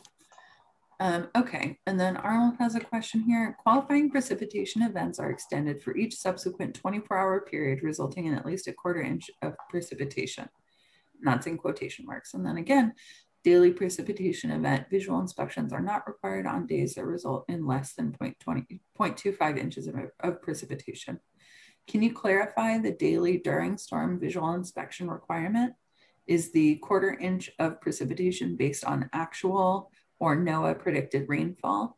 If the 1/4 inch rainfall is recorded an hour before the end of business day, it does not provide much time for an inspector to travel to a site and conduct a daily precipitation event inspection. And I think we've gotten a question like this a little bit earlier in the workshop.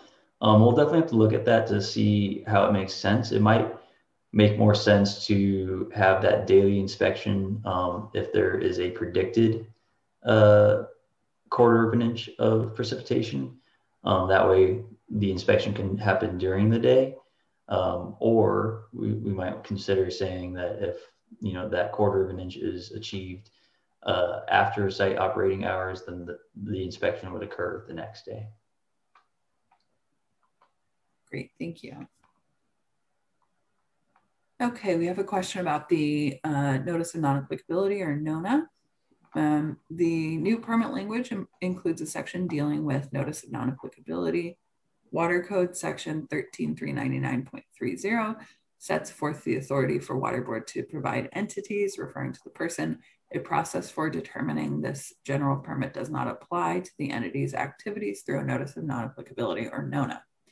The addition of the NONA provisions in this general permit addresses the determination process and required information for construction sites situated in areas where stormwater discharges to waters that are not hydrologically connected to waters of the United States. Can you provide an example of a site or some clarification in the fact sheet for sites that may qualify other than disconnected? Like the industrial general permit, will securing the status require work/documentation by a licensed engineer? So the construction permit is different from the industrial permit in many ways. This is one of them. In the industrial general permit, there's an option to obtain a NONA through a no discharge technical report, which essentially is a report signed and stamped by a licensed professional engineer that says that there is no ability for the site to discharge. And that is based on continuous modeling. And because the industrial general permit generally applies to facilities that are static in nature, they don't change over time and they don't move around. That is a clear option for industrial facilities that say they want to you know, put their entire site in a basin that could never discharge water. For construction, it's a little bit different. And so we're specifically addressing sites that are hydrologically disconnected from waters of the United States. An example would be, and this is just a hypothetical, I'm not saying that this is one, but if there was a site in the Lancaster-Palmdale area, and it was determined that that site could not discharge to waters of the United States because it's hydrologically disconnected, then that would qualify for the NONA.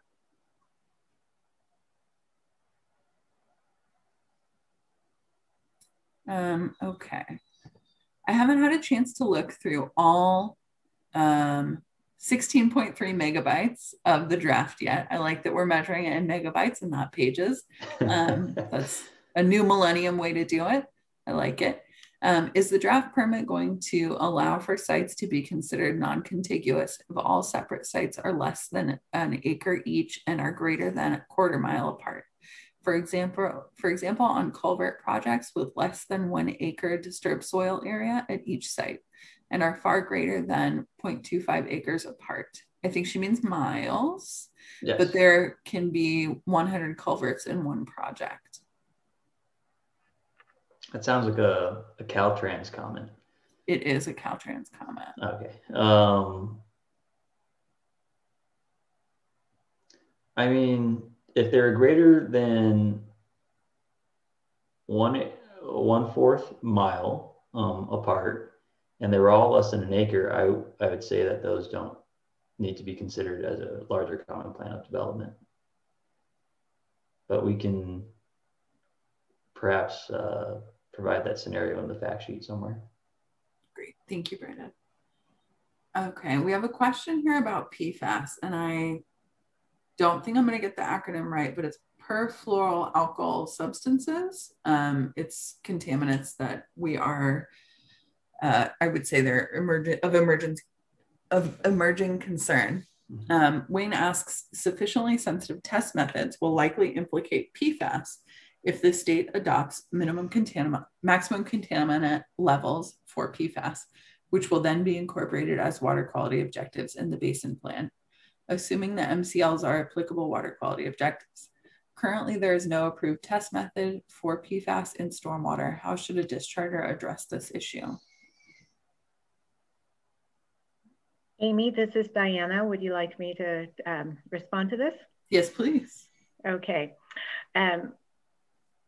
While any regulation is under development is the perfect time. In fact, it is the time that these type of issues should be addressed.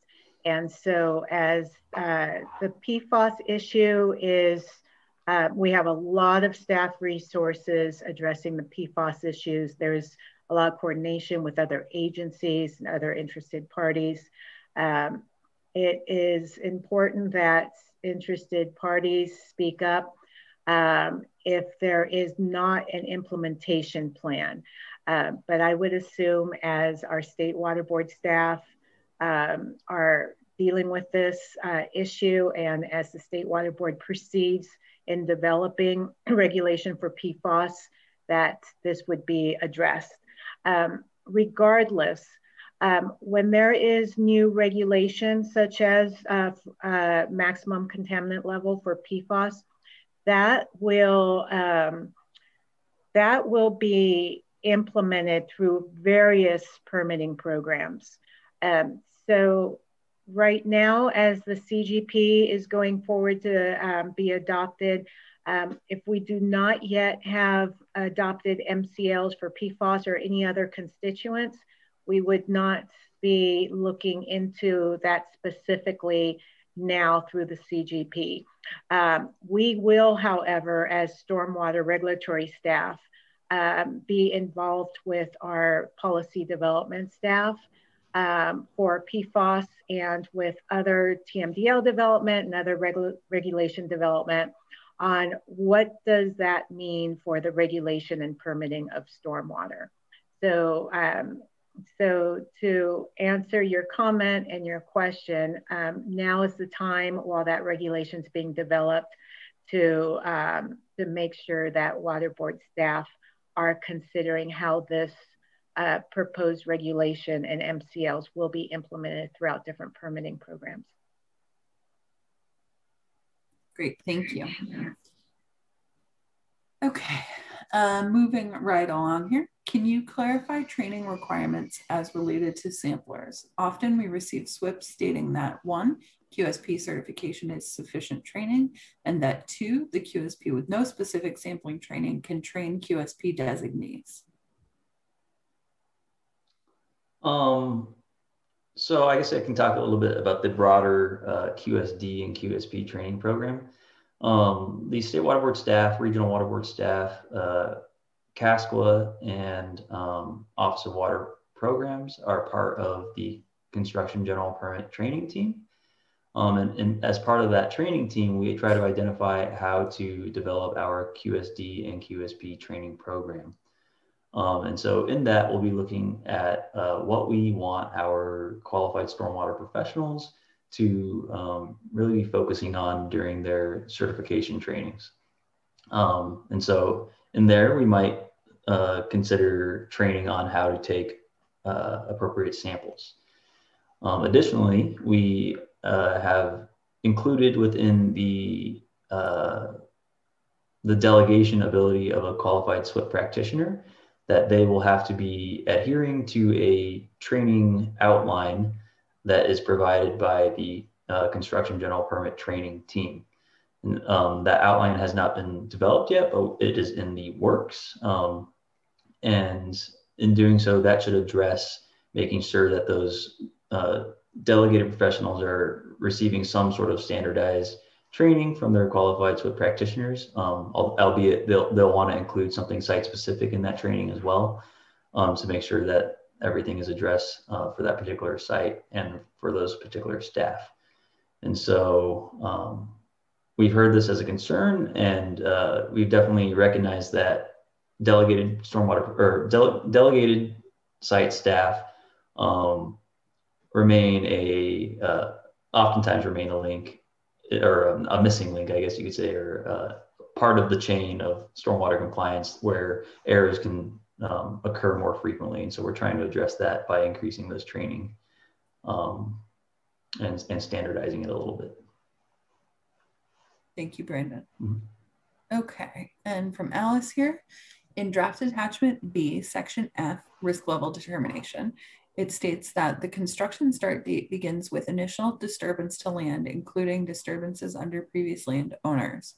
Does this include farmland roads? How far back does the initial disturbance need to be researched? Months, years, decades? Please clarify the requirement. Thank you. That's a great comment. That was really intent on sites that were previously covered under the construction stormwater general permit. So I would say that if the farmland roads were constructed not under coverage with this construction stormwater general permit, say it's part of their irrigated lands permit or something, then they would not need to factor that into the initial disturbance. What we're trying to get at here is, like, say we have one developer come in and grade, and then that property is sold to another developer to do vertical construction. And so the initial disturbance date would go back to that initial grading or whatever the first land disturbance was for the project. I hope that makes it clearer. Yeah, thank you. Mm-hmm. Or another example would be like doing utilities for, a subdivision. So that's technically a land disturbance that's occurring for that project. And it was, occurred previously, and maybe someone else was responsible for that. And then that the land then transferred to a new owner who has to get separate coverage. And so that new owner has to use the original start date for the entire project. Great. Thank you, Brandon. Mm-hmm. We have the biggest question, I think, in the nation right now, which is, well, for me, Mm-hmm. Who determines what is a waters of the U.S.? That's a great question, Debbie. I think from my perspective right now, it could be Congress, could be Supreme Court. Diana, do you want to jump in on this? Absolutely. And so, Amy, you are just, you're always starting a thing way at the top. Absolutely. It's Congress, it's the Supreme Court, and so forth. I'm going to pull it down to our level as how does a discharger determine if their receiving water is a water of the United States? Yes, this is a difficult question, and we always have the dischargers work with their regional board staff.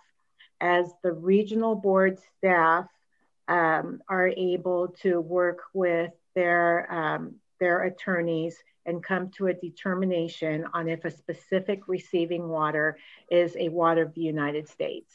But back to what Amy was saying, I just saw an article this morning talking about how there's revisiting of the water of the United States with the current federal administration. So that is always a changing regulation that no one can get their arms around, with the exception, yes, and Serena will go, but with the exception that you do need to be talking about specific water bodies as we go further into looking if it's a water of the US. And Serena Louis is one of our attorneys, and it's perfect that she's popping in to answer this question. Thanks, Diana. And the only thing I was going to add was a little bit more information on what's happening on the federal level. So as you mentioned, they just came out with an announcement that they're going to be revisiting the navigable water rule, which is the rule that came into effect in 2020. Serena, we can't quite hear you. Can you get a little closer to your mic? Okay, is this a little bit better? Much better. Okay. So they just announced that they will be revisiting. Sorry, I'm hearing an echo. You're okay. We can hear you fine. Okay. They'll be revisiting the 2020 Navigable Waters Protection Rule. That will take some time before it's either repealed and or they replace it with a different definition. But I think the important takeaway for people who are looking at how does the waters of the US rule affect the NONA applications, the notice of non-applicability. For notice of non-applicability, you have to be completely hydrologically disconnected from any water of the US. So it's insufficient to say, well, the nearest water body that I'm closest to is not a water of the US, so I qualify. That doesn't mean you're hydrologically disconnected from any water of the US. So a lot of the uncertainty regarding federal jurisdiction is on these marginal cases, and those changes are unlikely to make huge shifts in whether entire basins are not connected. So in Amy's example of the Lancaster Palmdale area, that area is hydrologically disconnected under the 2020 rule and the rule prior to that. Okay, great. Thank you, Serena. It was a little bit hard to hear you there for a little bit, but my understanding is that you were saying that it's unlikely new decisions would affect this particular permitting program and its applicability to the notice of non-applicability. Is that correct?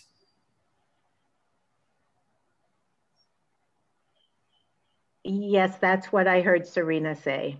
Okay, great. Thank you. Sorry, that took me a while. Yes, that's a good summary.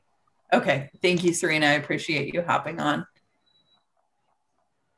Okay, and then another comment about QSD, QSP interactions with the legally responsible person. Currently, the contractor is only held accountable directly for gross pollutant negligence. The permit has relied on the contractual language between the legally responsible person and the contractor. For example, the LRP is fined, and that fine rolls downhill to the contractor in the form of back charges. I think contractors should be held directly accountable for failing to inform the legally responsible person of their permit obligations, either because of ignorance or conscious omission. I have 2 projects this week alone that have this scenario, and they want an annual report and notice of termination filed. Yeah, Ken, that's a challenging issue between contractor and legally responsible person. We have added some language about the legally responsible person. I would also go back to the certification statement that every legally responsible person or duly authorized representative signs when they certify anything in SMARTS, and that puts that obligation onto them. If you have specific language that you're interested in seeing that would resolve this issue, Ken, reach out to me. You know where to find me, and we can discuss it. Okay. The EPA definition of non-contiguous should be considered for inclusion in this permit. It's 1/4 mile apart, less than 1 acre each, no CGP coverage is required. And that's Caltrans question, I think, going back to the previous question about contiguous sites. So we will take a look at that EPA definition, Mel, thank you. And then Wayne just notes that you can get a Waters of the US determination from the Army Corps based on current rules. And as Serena was saying, those rules could change, but Army Corps of Engineers has made some of those jurisdictional determinations in the past, from my understanding. Okay, related to risk level determination, when a project goes into inactive status, the site must be stabilized. When status is reactivated, is the period of inactivity factored into the new erosivity factor or deleted from the calculation, and what is the rationale for this? I want to say that we are not, can you repeat the question one more time? I want to make sure I phrase it right. Sure. When status is reactivated, is the period of inactivity factored into the new erosivity factor or deleted from the calculation, and what is the rationale for this? We would say that the R factor should be calculated from the beginning of the project through the end, the anticipated end of the project. I guess so that would mean that the R factor would be for the entire duration, including the inactive period. Correct. Yeah, you would not reevaluate the risk when you come out of inactivity back into activity. That said, if you're thinking of having a project that is going to be inactive for, you know, like a year or more, you might want to just consider terminating coverage at that point, and then final stabilizing your site, and then reapplying for coverage when under the construction general permit, when construction activities will resume. So yeah, we have that inactivity option now, and that's generally considered for maybe for shorter duration time. So say a site is winterizing, and they're ceasing operations for a few months out of the year. That inactive site provision is more aimed towards that, whereas longer periods of inactivity are probably best under a notice of termination, but it's up to the discharger to decide that. Yeah. And then a quick question, is the intent to make the new permit effective this year? It is not. We do not have an adoption hearing scheduled just yet. And at the adoption hearing, staff will recommend a time between adoption and effective date.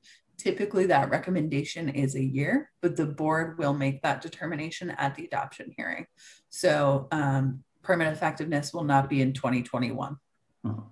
And maybe not in 2022. We're not sure yet. And although staff recommends, you know, a year typically, the board will definitely consider comments, especially during the consideration of adoption regarding that effective date. Great, thank you. And then, so we've got a last couple of questions here from Mel on Caltrans projects. Folks, if you want to get your questions in, go ahead and submit them. It's just about 11 o'clock and we have until noon. So if you'd like to ask your questions, now is the time. Okay, so for Mel, when we have large earthwork projects that can have 2 to 10 different stages, attachment H requires for Russell 2 modeling seems unachievable. And it looks like these are mostly in my area, Northwest California. We commonly will have a lot of active disturbed soil area that is constantly changing slopes and locations, and we manage it with dust control and perimeter controls. Attachment H makes it sound like each and every stage would require Russell 2 temporary BMP modeling numbers that prove TMDLs are met. However, I don't see how it is possible when disturbed soil areas are needed to be active and in constant change. I think our modeling based on Russell 2 numbers would show we need way more temporary BMPs, yet when you look at empirical evidence of discharge turbidity and pH, or even note that we commonly grade our large disturbed soil areas, projects do not discharge. When we commonly grade our large disturbed soil area, projects do not discharge, that attachment H is unobtainable and unrealistic. Would you please comment on what the Water Board expects in terms of projects that seem like they will not be able to comply? And please comment on what the main thought is behind this modeling. As I have heard noted, the Russell 2 is needing so many upgrades. Also note that this could put even about 20 additional hours of QST SWIP prep time. That time factor is pretty important. Thank you for providing that. And I do think we recognize that Russell 2 is not a perfect software or soil modeling equation, but it's what we've been using throughout the 2009 permit, and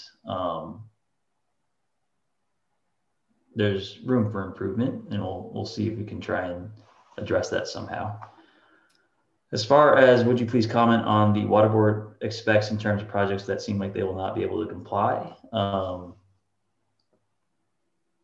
That's technically, if they're unable to comply with the requirements of the soil loss modeling, they're not complying with the total maximum daily load.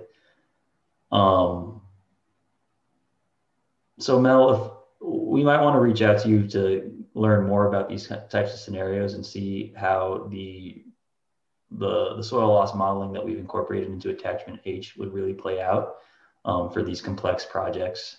And then we'll hopefully come up to a better solution. Yeah, and then I'd also like to mention that this attachment H that you keep mentioning is for TMDLs.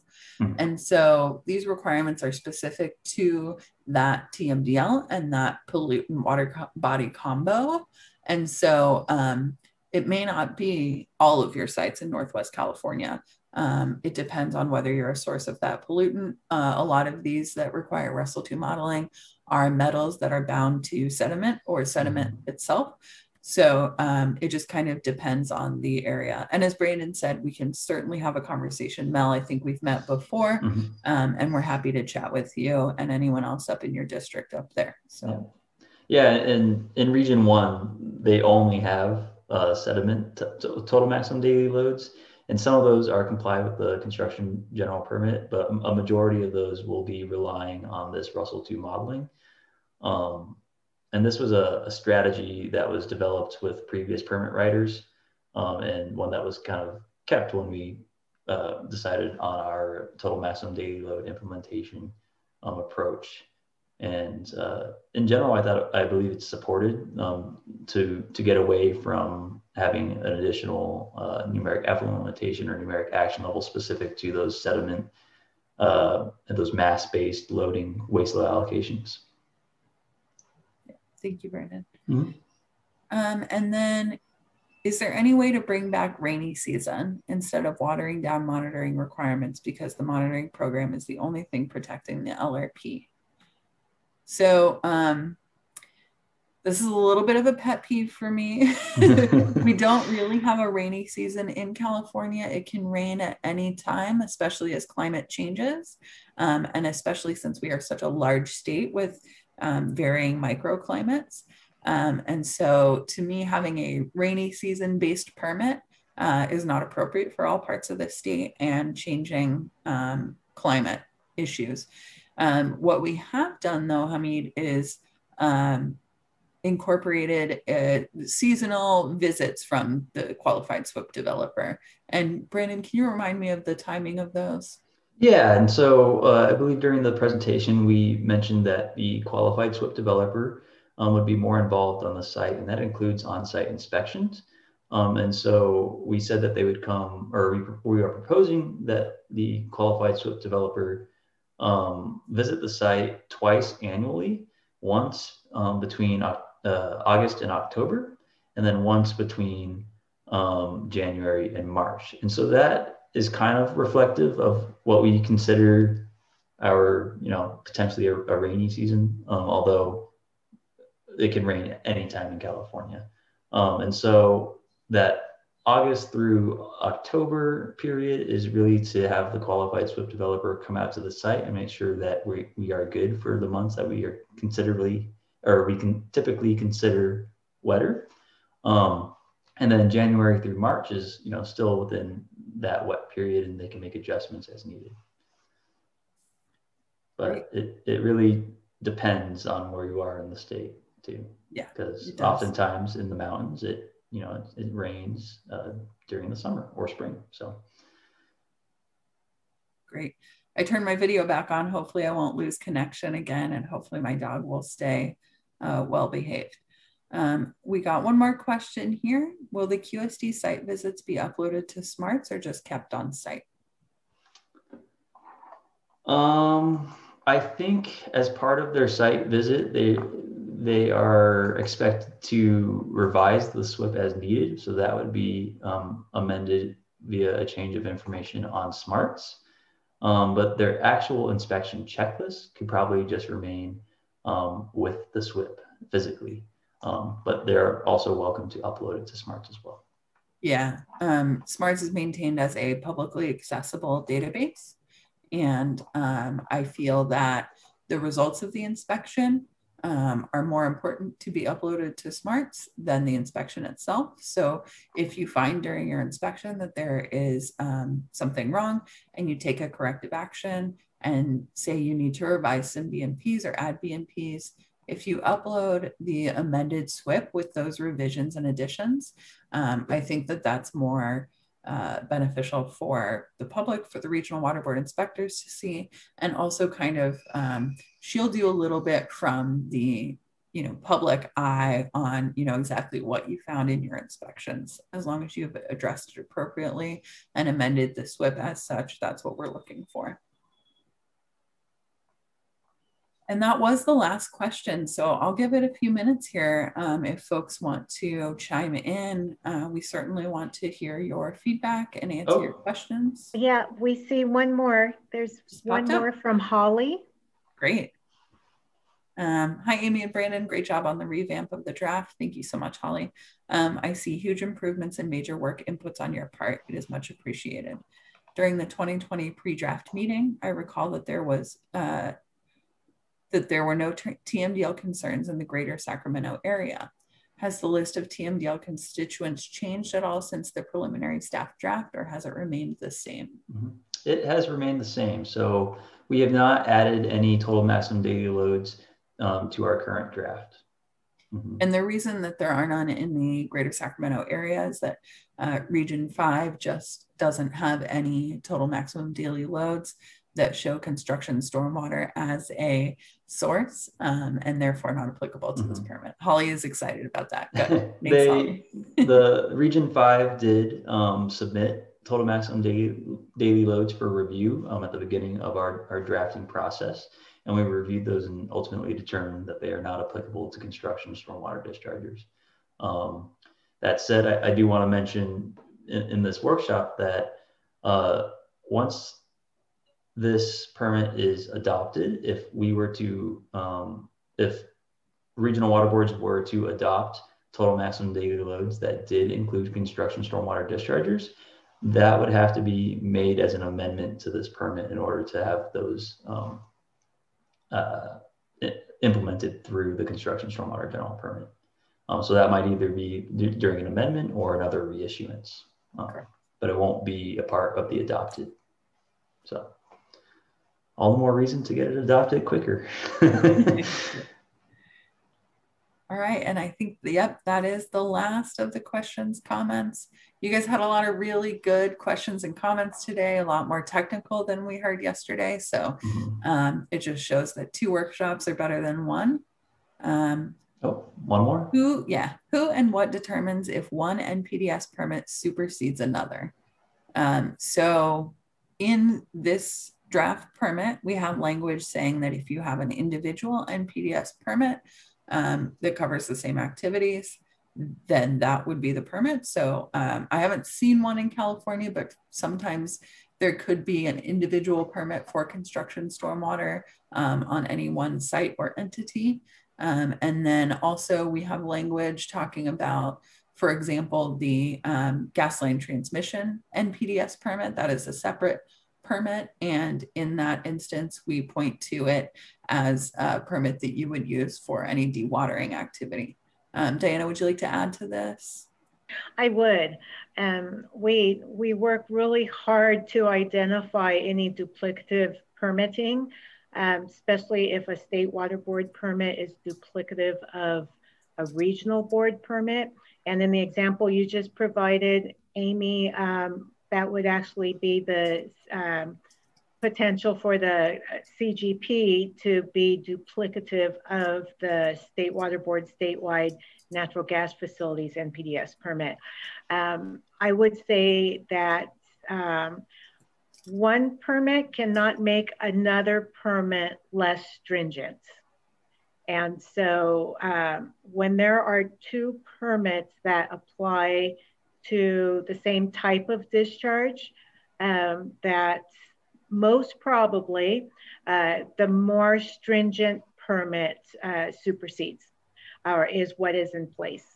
But with that, you should always keep in mind, if you do see that situation, to come forth to water board staff. Also, as we issue statewide permits, a lot of times we do it so that our regional boards do not have to permit the same type of activity. However, after we do issue a statewide permit, a regional board may see that that statewide permit is not stringent enough for protecting water quality in their region. So they may go forward and adopt a more stringent permit for their region, or they may already have a more stringent permit in their region, which they expect their dischargers to comply with. Great. Okay, I think that is it. I believe Diana answered Hamid's last question, which is, isn't performance standards that determines which NPDES permit supersedes another? And I think she addressed that by saying you cannot use a less strict NPDES permit instead of one that is more strict. Great. If there are no other questions, we can wrap up and discuss what is next. And if you have questions while I'm talking, just throw them in there. We'll try to answer them. But for next steps, we have the end of the public comment period being August 13th, 2021, and the state board hearing that's in front of the board members, where they will take your written and verbal comments, is August 4th, 2021. The public comment period is currently open, and the public notice will tell you how to submit those written comments. Brandon also went over it on the slide earlier. I also will say that we will try to make this presentation available on our website as soon as possible. There are some things we need to go through in terms of making it accessible for those with hearing impairments. I'm sorry, with visual impairments. Yeah, thank you, visual impairments. But we will get that up. And again, if you have any questions, please feel free to reach out to myself or Brandon. Our contact information is here on the screen. And also the stormwater@waterboards.ca.gov email address is available as well.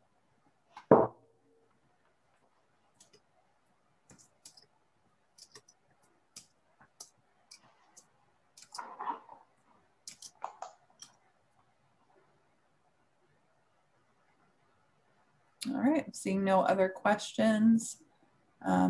So folks are free to leave. Yeah. Thank you all for joining. It's a pleasure to work with all of the dischargers. We like engaging with all of you and look forward to responding to your comments. Yes.